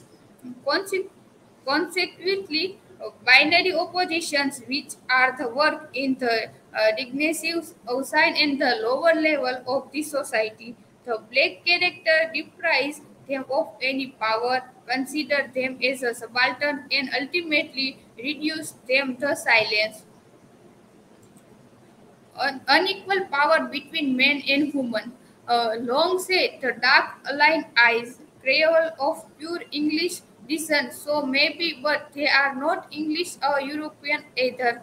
In the place like Bollywood, white men have the sexual lines to be with any woman, the offspring with a light color, since this island were proof of white male dominations, but the white woman with a black man is seen or disagrees. There was a scene related in interracial sex of Antony's mother with a black man that she is accidentally whiteness when she was a child. Her mother was mentally ill and her husband sent her looked after by her black couple, and she shows her mother surrender in the black man and kiss and into her um, racism in the White Sargasso Sea. The first example I want to discuss in the very beginning of the book when the horse dies. Godfrey, a black servant, Stayed Antoinette House is known for being somewhat undoubtedly and morose. After the horse died, the part of he mentioned, the Lord made his no distinction between black and white. They are the same for him. At the first glance, we may think he is talking about the depth of the words, although there is an argument for that. If we compare the Lord's idea, life and death, and black to white, but there may be a racial meaning behind it. The Godfrey attitude was further proved to be very morbid towards the white people, as he later said, "This world don't last so long for a mortal man." Anthony makes friends. The second example, Anthony makes friend with the little girl named Tia, who actually blinded her. As Anthony walked home of the day, Tia called as his white cockroach. And when Tia talks about Anthony paintings, Anthony snap keep them then you cheating niggers. Then Tia replies with the rant, how real white people they got gold of money. The amnestians, the slavery for Jamaica was passed in 1834. So the tension between the black people and the white people were still reflecting inside the previous reality of the white peoples being able to overpower peoples of colors. The black peoples were able to fight back and often used the offensively to expose prejudice. This is the racism in this novel. This is my work citation.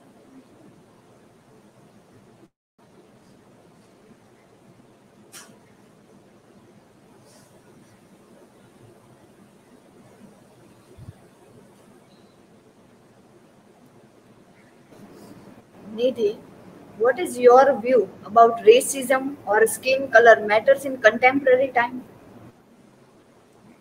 Is a my view in a skin color or racism in time. We all about agree that we are not like not fine any skin color or કહેવાય ને કે અમને કોઈનાથી problem નથી એમ કોઈના skin કલરથી કે જે બધા સાથે જ છે એમ પણ એ આપણે બીજાને કહી શકીએ છીએ પણ મનમાં આપણને થોડીક તો પ્રોબ્લેમ થાય જ છે.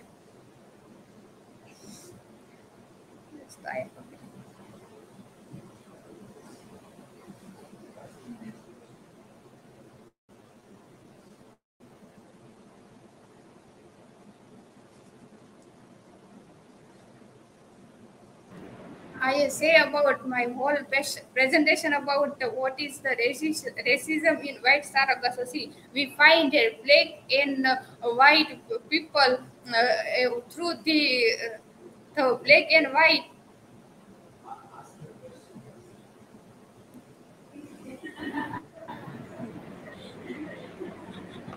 Nidhi, what is the racism in white Sargasso?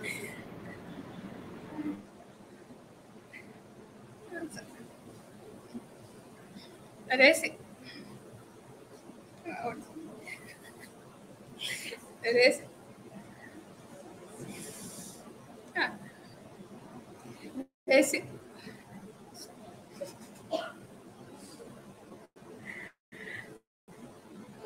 Racism in white Sargasso Sea. We represent the character Antoine and Rochester and many other his servants to represent the racism in white Sargasso Sea.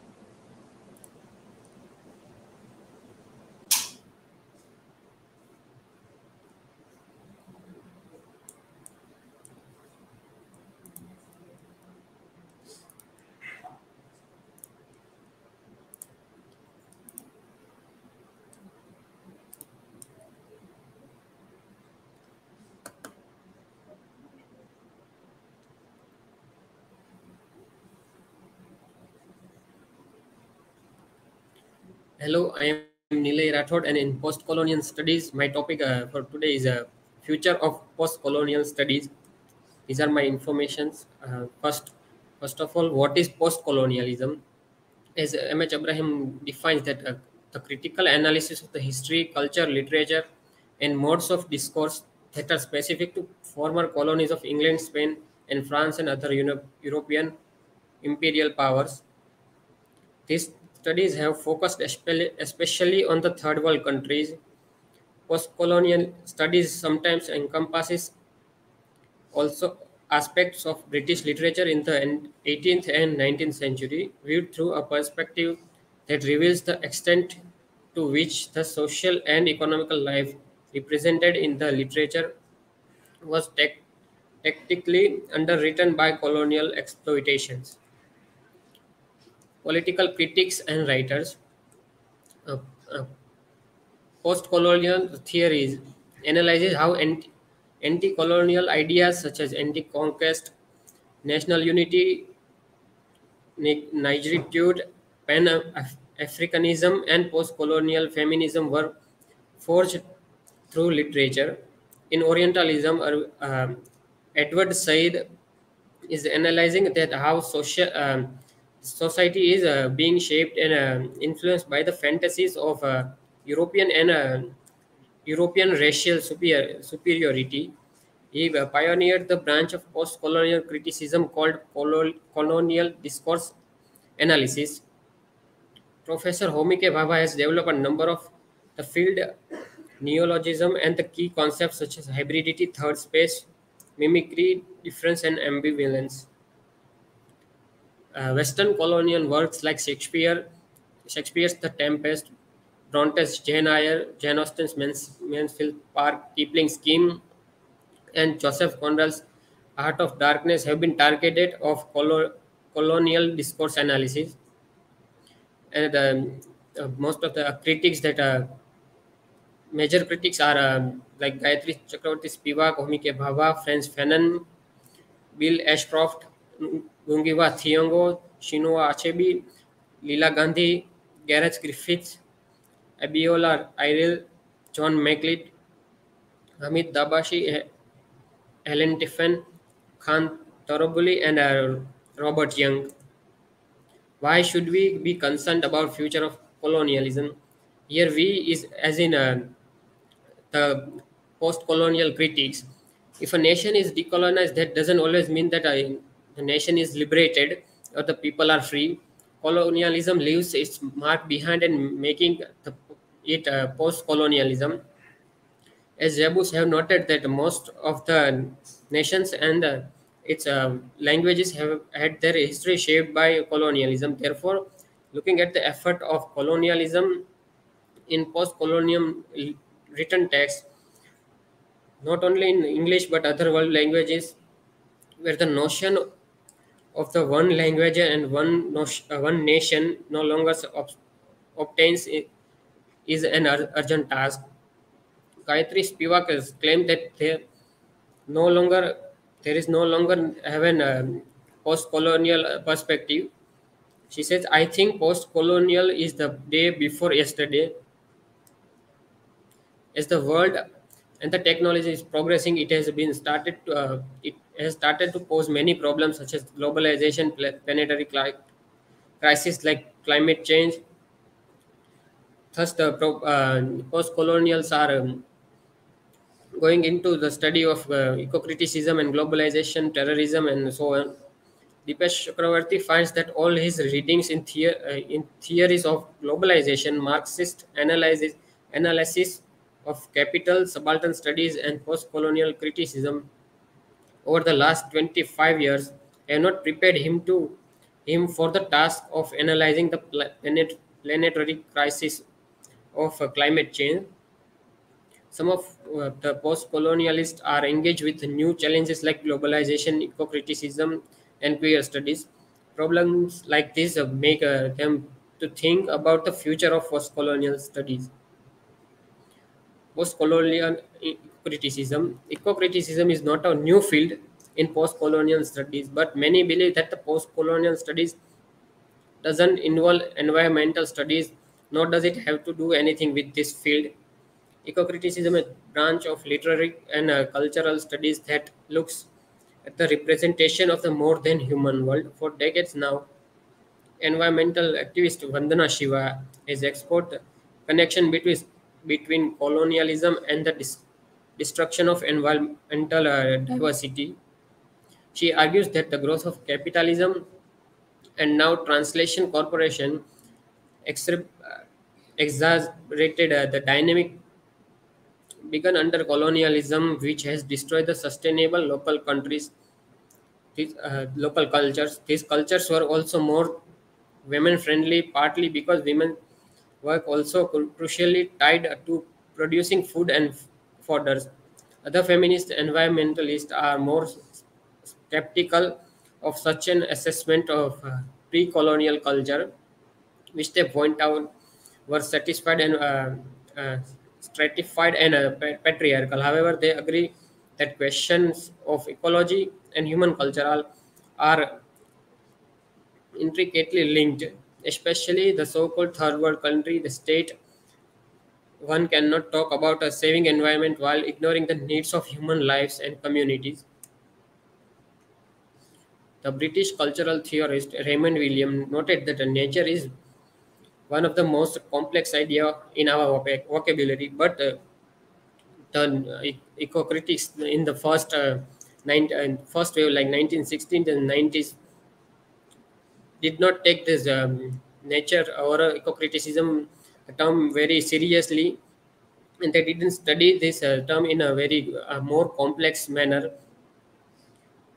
These eco-critics examined romantic or modern nature writers and tended to treat nature as other, praising under uncorrupted, pristine wilderness. However, eco-critics of 21st century, as we know that after the modern times, technology and industrialization was on its peak. So after the 21st century, it developed a more complex understanding of nature. This understanding of nature foregrounds post-colonial approaches and ask how the domination of nature is entangled in intersectional power relations such as gender and sexuality, race, class, and species. The field of post-colonial eco-criticism is offered crucial insights regarding the way climate change is woven into with its history, narrative, and practices with colonial and globalization. Post-colonial eco-criticism also points that colonization is not just a history of human being, rather it has brought with its change of physical environment, including the movement of resources, animal and plant. This change was sometimes radical, that eco-critics have revealed a connection between ecocide and genocide. While the first wave, it is 1960 to 90s, eco-critics were predominantly focused on human attachments to place. Post-colonial theorists shifted toward concern of migration, hybridity, multiculturalism, and concepts in cosmopolitanism. Ramchandra Guha and John Martinez points out that it is evident in American environmentalism and its obsession with the wilderness.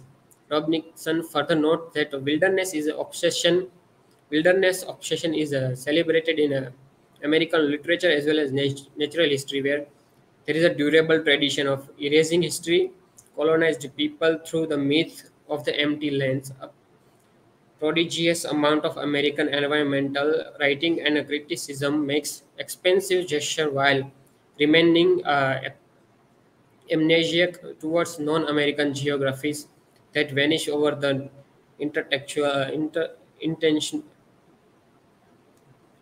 intellectual skyline. He suggests that spatial amnesia is one reason why post-colonial criticism has been suspicion of Earth First green criticism and therefore has not engaged with questions relating to the environment. Such engagement is particularly necessary given to the battles all over third world between environmental activists and big multinational companies, which acting in concert with the nation state, despoil land and destroys communities. Like one of the major example is in Indian example in India, Narmada Bachao Andolan led widespread protest against the project. The protest highlighted not just the ecological damage but the displacement of thousands of tribal people all across the Narmada Valley. But the Indian Supreme Court determined that the dam building will continue. Smart cities, smart cities. As we think of smart cities, the first idea will come to our mind. It is advancement of human species, but here it is not the case in post-colonial studies. Like smart cities are the future we know, but it is alarming to the post-colonialist and eco-critics because the projects like Bill Gates has taken a project in 2017. He had bought 24,080 acres desertic area near Phoenix, Arizona. This future city will be named Belmont, as he has stated in the company terms that it will rely completely on smart technologies such as high-speed digital network data centers, high-speed public Wi-Fi, high-tech manufacturing facilities, and autonomous vehicle. So here the concern of the post-colonialists are that he has bought us uh, a lot of like 24,000 acre, nearly 80 million dollars land, and he will be building a city. But as we know that a middle class and a poor will cannot afford this high tech smart cities. Conclusion: post-colonial studies that not only study colonialism and its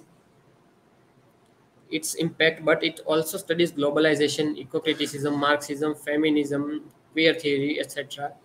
Terrorism and Islamophobia is also playing vital role in post-colonial studies. Mohsin Hamid's The Reluctant Fundamentalist is among the best example for its insight into a way that the meaning of terrorism is defined by the narrative of counterterrorism, that they are used to justify the state's use of military force and mask the way in which the UK-led war on terror serves US economy geopolitical interest at the expense of human lives in Pakistan, Iraq, and Afghanistan. So as we know that US has spent quite a lot of resources on Afghanistan because of its natural resources. And as we have seen in Reluctant Fundamentalist, that the main protagonist is a Muslim, and the main incident 9/11. So he is by look he is a Middle East or technically an Asian. So the military force, or rather the police, FBI of US is interrogating him just by the looks of his, like he is a short, a dark skin, brown, Middle Eastern guy. So they should have noted that he should be Muslim. So they have believed that they are believing that the terrorism is very much very much linked to the Muslim community. So most of the terrorists are Muslim. So the Islamophobia is spreading more and more. These are citations. Thank you.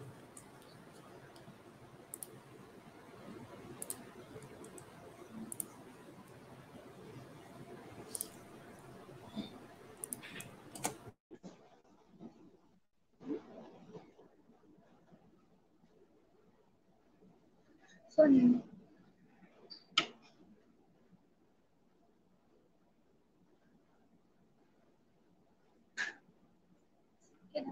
so my question is, what are the three phases of post-colonialism? Explain.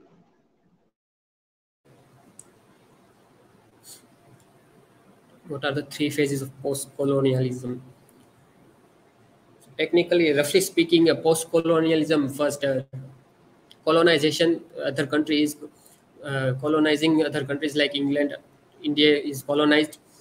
Then there comes a liberation or like decolonization, we can say, and then comes post-colonialism or neo-colonization. In colonization, other countries ruling over other countries, like first world countries ruling over third world countries. In liberation, the third world countries, first world countries is no longer colonizing the third world countries. And in post-colonialism, the country like India is being colonized by its own people. Like there is a term bourgeoisie, so we can say that government or whatever system is there, it is being colonized by them. So that way we can make a three phases of colonization.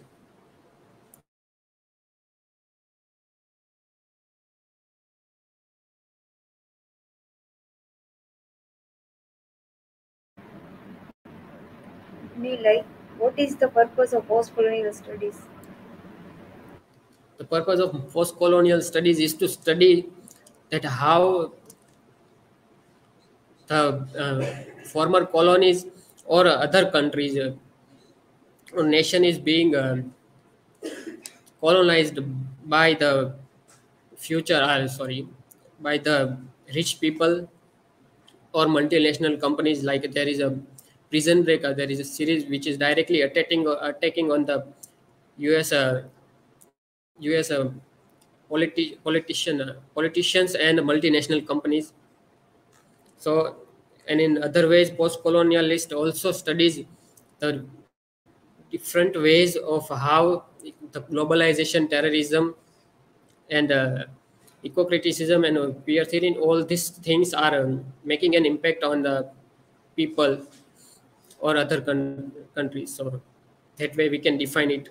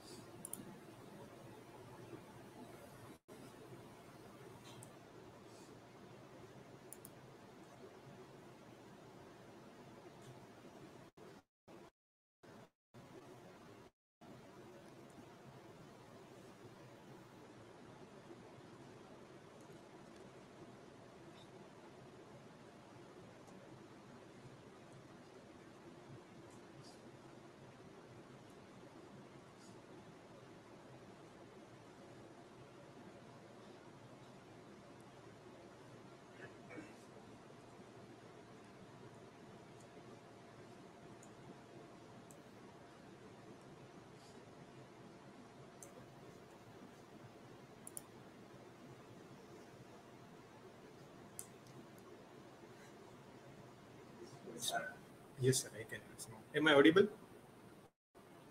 Okay. Yes. Thank you. Well, sir, in this full screen, it is not coming as it was earlier.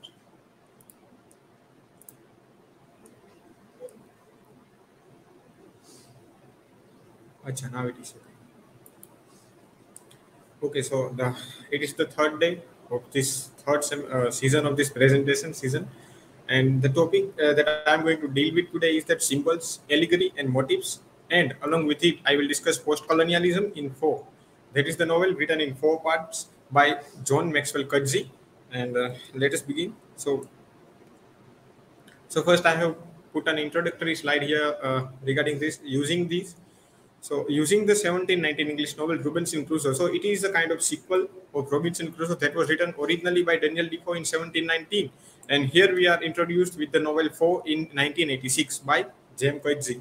So now let us take some critical remark by this. According to New York Times journalist Patrick McGrath, the book's major theme, so the major theme, because our slides is regarding the themes and all these motifs that are discussed in the novel. So the book's major theme concerns the linkage of language and power.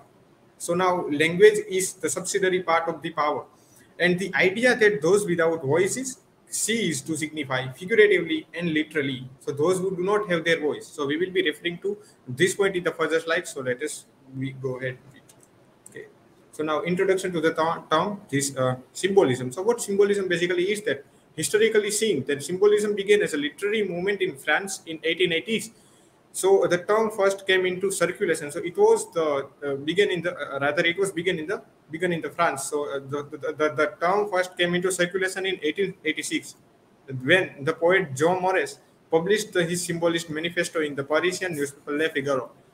In literature, now when it came into the literature, in literature the style originates with the 1857 publication of Charles Baudelaire's Les Fleurs d'Amour. So it was also the French book again. And now a definition of symbolism by G.G. Hoffman or Geoffrey Galt Hoffman and M.H. Abrams in Glossary of Literary Terms. So what do we get in this book? That symbolism, however, transforms the phenomenon into the idea into an image, and in such a way that the idea remains always infinitely active and unapproachable in the image, and even if expressed in all languages, still would remain inexpressible. So putting an idea into a particular imagery or a kind of subjective thing, it is the function of the symbolism, speaking basically though. Now let us go ahead. So as according to this novel, I have put some the symbols, allegory and motifs. So let us go. So it was previously referred to by Nehalba, though I will go a bit further in that. So like, see, the tongue is a symbol. So how here you will find an image like this is the Friday. This is the Friday of 4, not of the Crusoe. Okay, so if he would have got some tongues, then so the tear is also coming out from his eyes. So he might have spoken something very bitter about this colonizer, like Susan Barton is there, and this Crusoe is there. So he was not referred like Robinson Crusoe in the novel 4. And the slavery, the theme of, and let us see one quotation, how it is reflected in the novel. So there should be some textual evidence, like we have to refer to into the novel. So how this tongue as a symbol is referred here. So this quotation is by Susan Barton, that I tell myself I talk to Friday to educate him out of darkness and silence. So as it like this in Shakespeare's Tempest, we find this Miranda is also want to teach this island liver, this cabal like this. I tell myself I talk to Friday to educate him out of darkness and silence. But is that the truth? There are times when benevolence deserts me, and I use the words only as the shortest way to subject him to my will. So teaching means to subject one to your will. Like here, she is openly referring to that fact. And at such times, I understand why Crusoe preferred not to disturb his muteness. I understand, that is to say, why a man will choose to be a slave owner. Do you think less of me for this confession? So teaching itself is slavery or enslavement, like the people, those who are teaching or those who are being taught by us. And now the another symbol is the island as a symbol. So island, let us go in this directly in the quotation. So how in the novel the island is taken as a symbol, implicitly though not directly or ostentatiously. It seemed to me that all things were possible on the island. So it is spoken by this Susan Barton again. So it seems, because we know that these three perspectives are coming rather. The first in the four parts there are. First is Susan Barton, second is the Crusoe, and the third one is Friday. Though Friday does not speak, but from the perspective, some soliloquy type of things are referred to in the novel also. So it seemed to me that all things were possible on the island, all tyrannies and cruelty. So first let us go in the second part. The island in 4 works instead to interrogate and deconstruct that classic island symbolism. See, in Coetzee's novel, the simple life that Crusoe lives is shown to be tedious and boring, rendering his existence absurd. So how the island is generally seen like you can do whatever you like in freedom, in all the things are related to island, but in the post-structuralized way of putting island as a symbol, here it denotes to the boring and rendering this tedious and boring life of those who are living on the island. So how? And see, and if, and let us coming down to the quotation, we can find this, and if in despite of what was possible, we lived at peace with another, surely this was proof that certain laws are known to us elsewhere, or else that we had been following the prompting of our hearts all this time, and our hearts had not betrayed us. So it is the theme. And the third one is the storytelling as a motive. You will find, see how why this motive is coming, or recurring motive is coming. Why? Because when you are taken back from speaking, then you are not able to tell your story. And even if you are able to tell your story, given ample freedom, so here given ample freedom, not by taken, so then you will feel nobody is there, nobody, especially the elite class, if we are speaking in the context of this bourgeoisie and lumpen this proletariat, then we find like this, you are free to tell your story, but there is no one to listen to it. Okay. And so storytelling as a motive. So she argues against this plan. She means Susan Barton, to sensationalize her life events in favor of telling the story for the man who has no voice. The questions, sir, the man here is the Friday. The question. So here I am putting the Friday because we have to refer to the Friday of Coetzee's novel, not of that the Robinson Crusoe. The questions surrounding storytelling are brought up in the first chapter and continue through to the final passage. So here I have taken the quotation from the novel also, like, when I reflect on my story, I seem to exist only as the one who came, the one who witnessed, the one who longed to be gone. So why one here is Susan, that why did she long to be gone? Like there can be some hideous things on the island that we will refer to again. So a being without substance, a ghost beside. So here is the existential reference coming here in the novel, like a being without substance. It means that there is no meaning at all in one's being here on the planet, in one's existence. A ghost beside the true body of Crusoe. Is that the fate of all storytellers? Like, you have to get devoid of yourself and narrating a story. And fourth theme is that cannibalism as a motive. So discussion of Friday's alleged cannibalism and other cannibals recurs throughout the novel. Okay.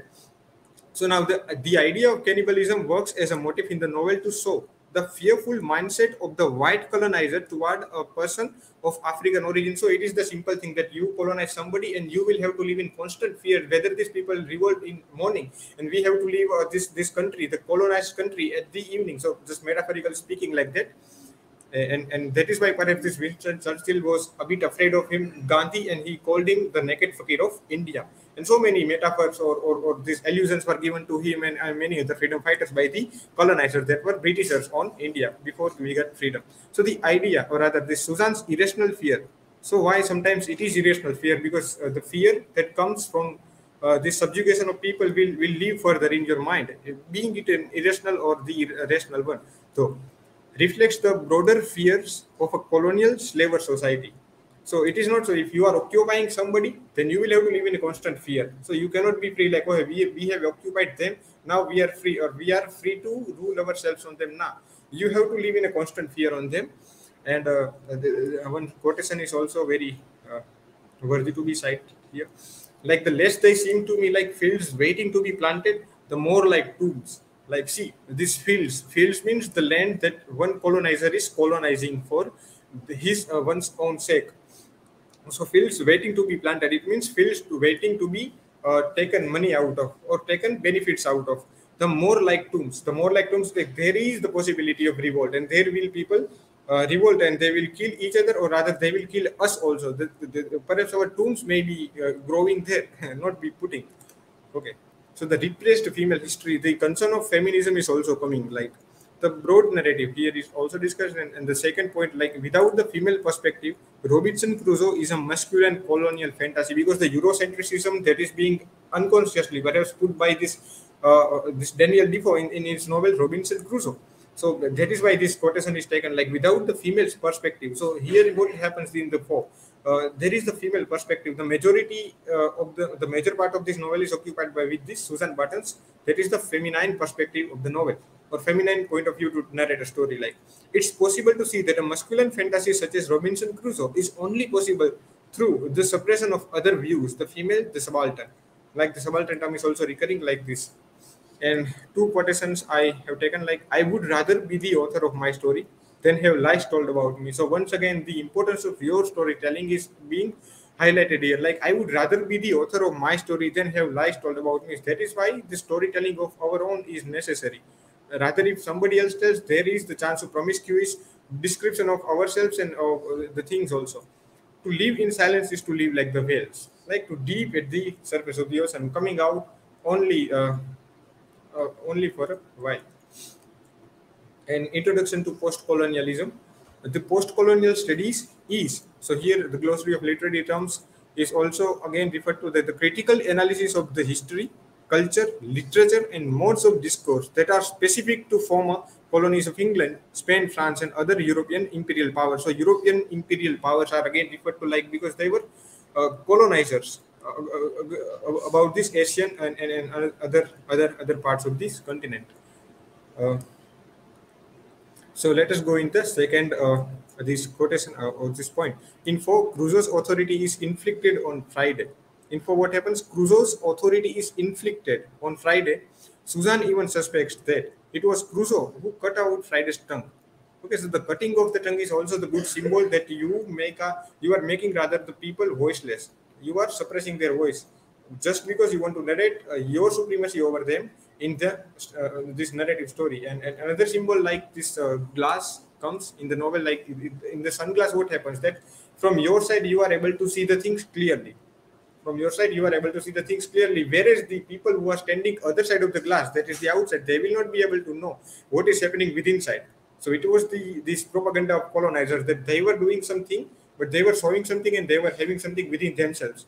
And it is also a good symbol. And here, it is entirely possible that Crusoe was a slave master in his former life and was transporting a cargo of slaves across the Atlantic when the ship was wrecked.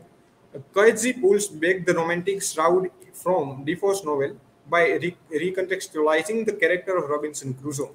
So this romanticizing scenery of island in this Robinson Crusoe was pulled back by Coetzee's this foe. Now I have taken another quotation like foe shows the damage, the pain of Crusoe's colonialist behavior and sets the characters of a journey to rediscover the voice that was stripped away from Friday by the colonial powers. Okay, so the post-colonial voice, how this post-colonial voice is coming in the novel 4 that I have taken into context, like the quotations from the novel that alludes to the post-colonial response to Eurocentrism in Robinson Crusoe. Here are some quotations, though some are overlapping each other, that's fine though. But the very first, these all are spoken by Susan Barton. Okay, Susan Barton is speaking all these things throughout the novel. So but those whom we have abused, we customarily grow to hate. So it is the post-colonial voice, like those whom by those whom we abused, we customarily grown to hate. Like we are colonizing somebody and now we are hating them. I would rather be the author of my story that had lies told about me, that was earlier discussed. Now, the third one, he is the child of his silence. So it is like to tell somebody that he is the child of his silence. Well, it is not so. He here is this. Friday is not the child of his silence, but he was made so by cutting his tongue perhaps by Crusoe, as referred to by Susan Barton. And third is the cannibals are no less dull than Englishmen. So it was the time when written. The cannibals are no less dull than Englishmen. So this simply the comparison is happening between cannibals and Englishmen, because here we have to see, because cannibals are generally deemed as a very inferior to very inferior by Englishmen, but here this comparison comes like cannibals are no less dull than Englishmen. It means that at some point Englishmen are also fallacious and fallacious and dull as compared to these cannibals who are living on the island, like the Friday here we say. So he does not know what freedom is. He means Friday again. Friday does not know what freedom is. Freedom is a word, less than a word, a noise, one of the multitude of noises I make when I open my mouth.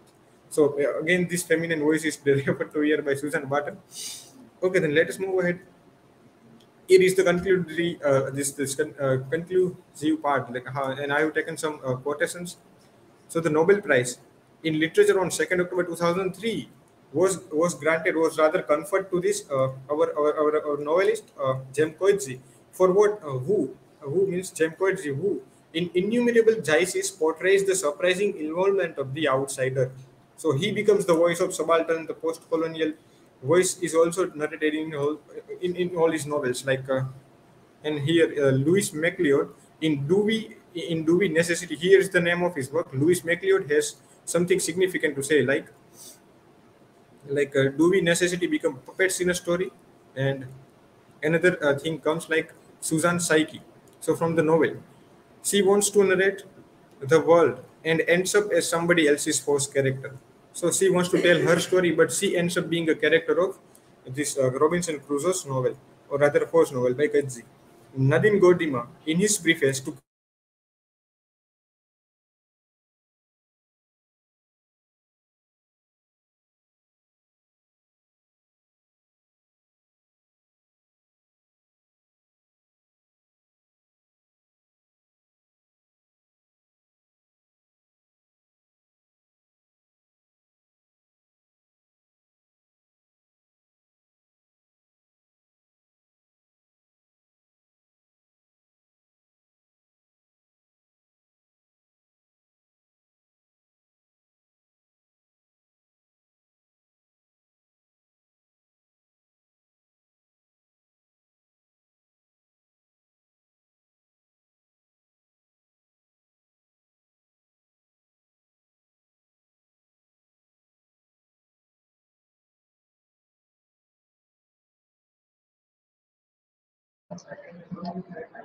It seems there is a disconnected one. That is perhaps internet is disconnected. In that.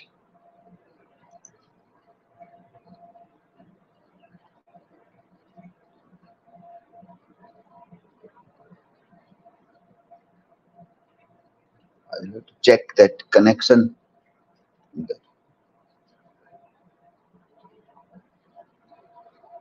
Yes, so by that time, the students can put their questions there. Okay.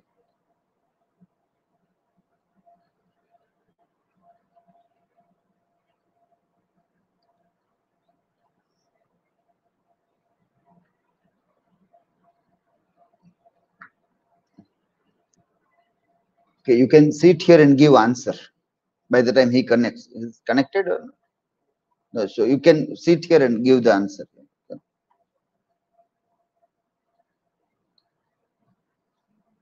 Yes, first is Nidhi.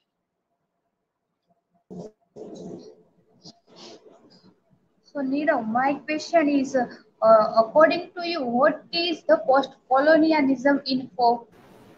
see the very first thing that the post-colonial views that I have taken some here in the novel, like there were some quotations in that, and the whole or the major part of my slides were there on the post-colonialism, like as this Gardiner said in this last previous critical assertion, like his voice was post-colonial, and many critics were thinking of whether we can refer to him as being the post-colonial identity, or rather the voice that represents the post-colonialism in his novels or not. So it was still the question, but we find ample references that he is the representative of this post-colonialism there. Thank you.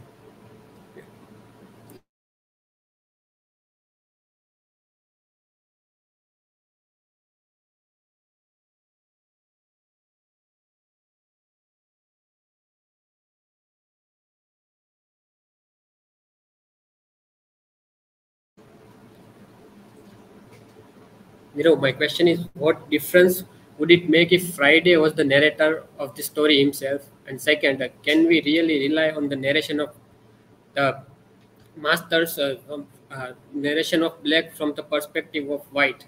Acha. So your question, what difference would it make if Friday was the narrator himself? Okay, it is the first part. Can we rely on the narration of black slave from the perspective of white master? Yeah, the very good question is asked, because here the first part, if you want to answer, like, what difference would it make if Friday was the narrator himself? So he will generally tell about his sufferings. The Friday being a Friday of the colonized. Okay, so he will narrate the sufferings that were afflicted upon him by these colonizer people. The Susan Barton is there here representatively, and this Robinson Crusoe himself. So he will narrate his pain in words of him, if he is given the pen and words to speak and write. It is, and the coming down to the second part, like, can we rely on the narration of black slave from the perspective of, well, we have to look with critical aspect, and that is why these cultural studies are there, to read absence over the presence. So we have to rely, but with ample criticism, like why this type of, like, these things are narrated. And another novel like this, I forgot the name, but in this Jane Austen's novel, that reference comes that there is a field a person is having, and the person is having ample amount of this plantation in that. So it was again the Jamaica was referred there. Jamaica, perhaps, like this colonized country or the island. So here then we can say, okay, this landlord who was an Englishman, he is rich, but now on whose cost he is rich?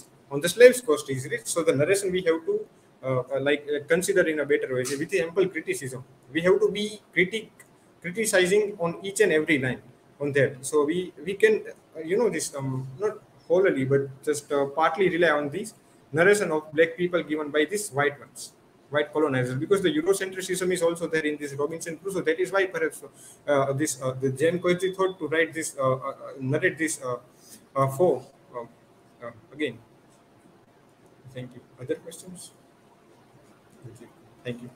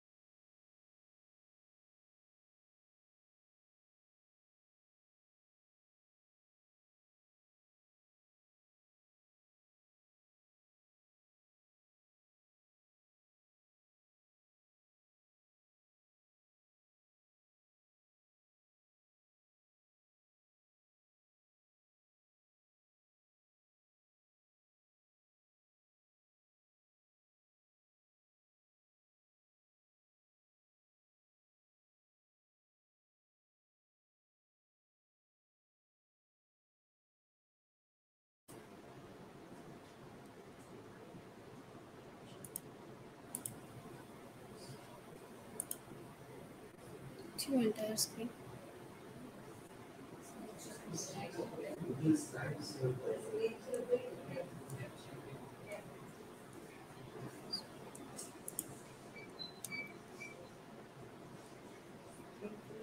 Share करो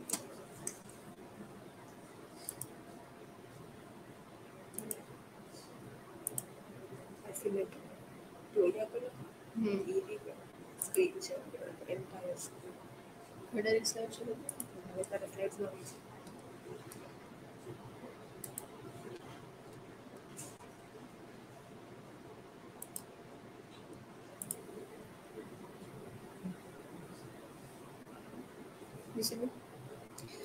Very good afternoon, everyone. Today I am going to present White Sargasso Sea and Caribbean history in the paper of the Post-Colonial Studies. I would like to start my presentation with a quote by Jane Rice that today I must be very careful because I have left my armor today. Points to see the author of the novel, about the novel, Jamaican history, 1830s Emancipation Act, 1833 Slavery Abolition Act. Jane Rice was a novelist, short story writer, essayist, and in her life and in her writing, the author of post-colonial works such as White Sargasso Sea met adversity, inflicted and self-inflicted with an unflinching eye. This one is a quote by James Wood. Her works is Good Morning, Midnight, and White Sargasso Sea, and Voyage in Dark. Jane Rice was born as Ella Gwendoline Rees Williams, the fourth of five children, came from the equivalent of white aristocracy. White Sargasso Sea is a prequel of feminist novel uh, Jane Eyre, written by Charlotte Bronte. White Sargasso Sea is written in 1966, divided into three parts.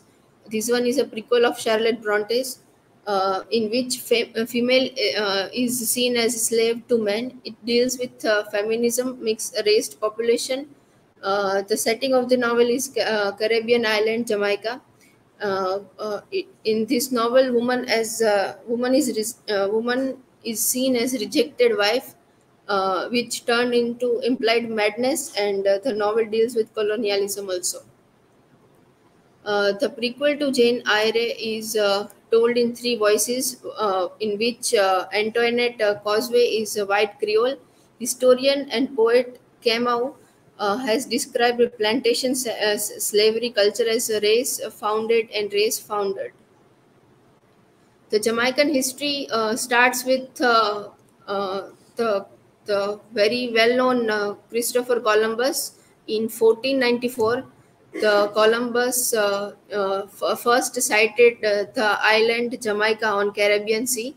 The history of Jamaica is rich and vibrant one. Jamaica's history has been poetically composed by Howard Pyle, who states Jamaica is like many other of the West Indian island, is like a woman with a history.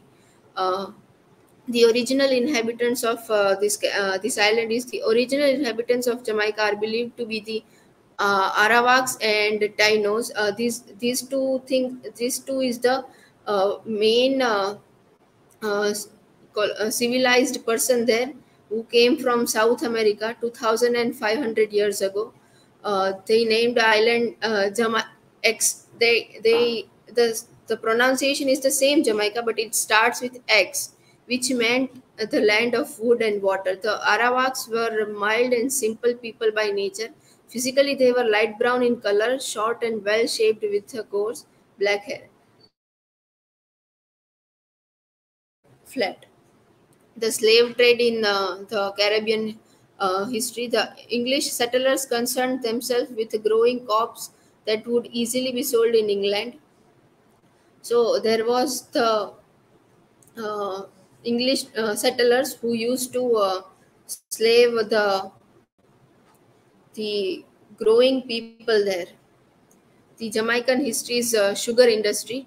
In Jamaica, tobacco, indigo, and coca were soon gave way to sugar, which became the main crop of the island. The sugar industry grew so rapidly that the 57 sugar estates on the island in 1673 grew nearly 430 by 1739. Enslaved Africans filled the large labor force required for the industry. The slave trade became a popular and a profitable venture for the colonialists. So in the Caribbean history, there was sugarcane farms, and the sugar industry were grew in by that time. The colonists were impressed with the performance and endurance of the Africans, as well as the fact that African labor was cheaper and more promising. They continued to ship Africans to the West Indies to be sold to planters who forced them to work on sugar plantations.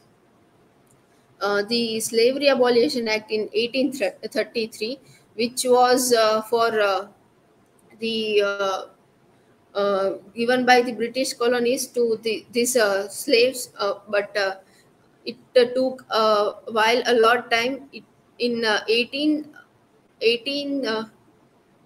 in 1835 around it rose, and the final declaration was given by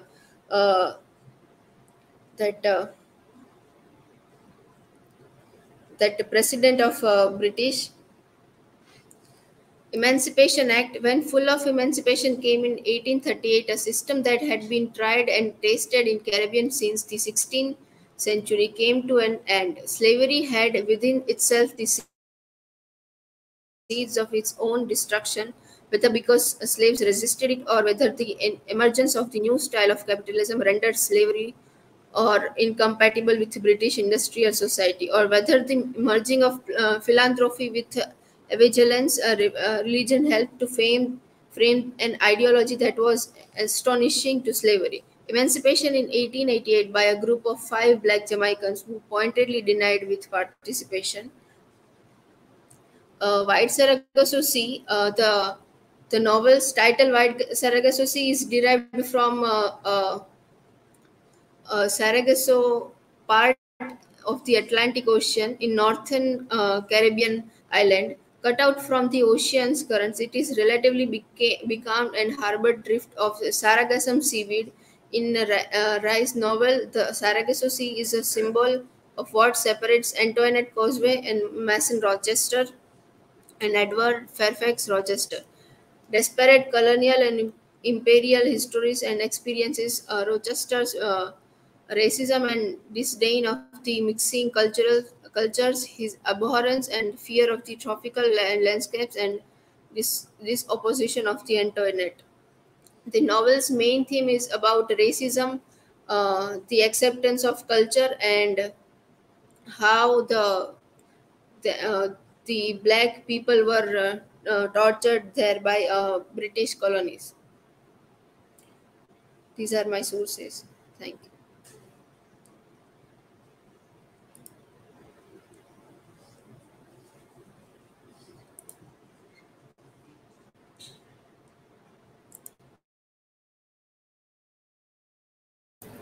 So, Vachchalata, my question is there any changes in the situation of slaves after the Slavery Abolition Act was implemented in the novel as well as in the general? There is definitely the change after this Slavery Abolition Act, and when this act came, this was for the people were concerned about it, that they get free from that slavery. So it came in 80 in 19th century. It came in the side of slaves.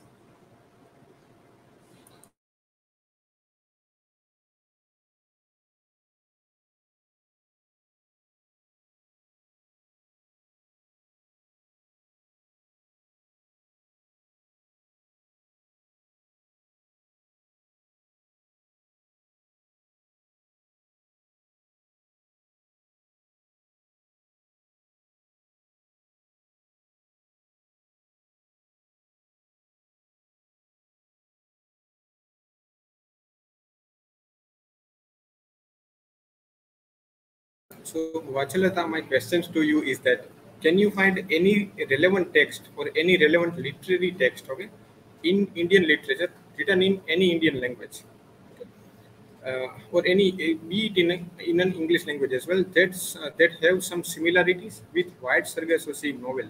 So, do you have any reference of any Indian text that have some similarity like with this novel White Sargasso? Thank you.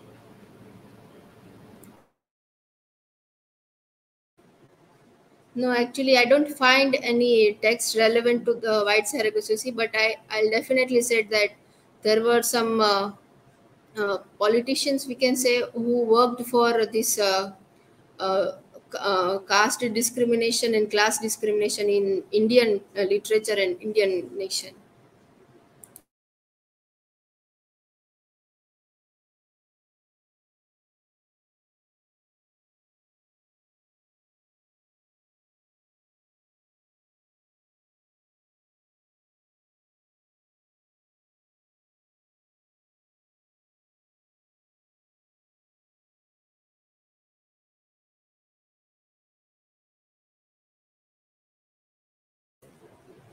Okay, very quick feedback to your presentations. Okay.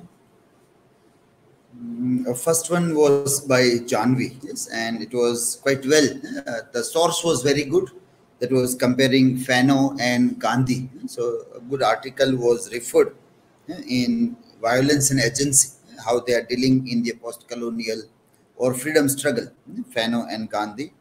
There was also good reference to Ambedkar also, and that was a good slides were there. Good content was also given, which was speaking about all these three characters and their struggle. So Ambedkar had on one hand the British to fight with, and on the other hand there was internal caste problem also. So that position is a very complex position that Ambedkar had to battle with.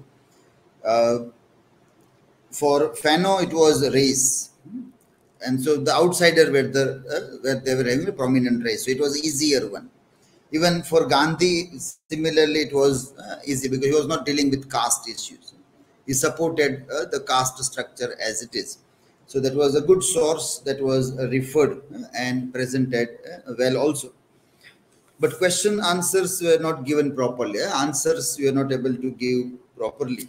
So that happened in couple of presentations. So you are able to get a good source and prepare a good slides also.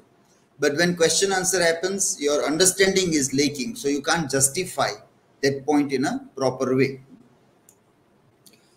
Jheel presented well on Bollywood cinema and the problem there about this women as a subaltern identity. Yes, and well argued, and it was well cited also. Khushboo presented also quite well on Symbolic reading in the White Sargasso. That source was good, but there was only one source which you referred to. You have to refer to several sources when you prepare your things. So one good article or something good you found and you only rely on that only for everything, that is not fair. You have to make something out of those things, which should be yours also. And even your answers will not up to the mark. You need to work on that proper understanding so that you can give answers in a proper way. Mayuri also presented well on White Sargasso. It was also well prepared one and well presented. Nehalba presented on this some of the errors we have seen earlier also about citation and other things. Question answer still problem, so you are not able to like justify the things in a proper way. You have to keep on answering. Many times people don't know the answer, but at least they keep on talking something. So that at least you can't leave the question without answering it. Something you have to say about that. Nidhi on White Sargasso was presented. Also, content was good in the slides, well presented. Nilay also was good on future of post-colonial studies, which was the only one taken in this section. And smart cities was a good idea, which was also connected well with this idea, smart cities point. And questions were also answered very well. Nirav on foe, Coetzee's foe.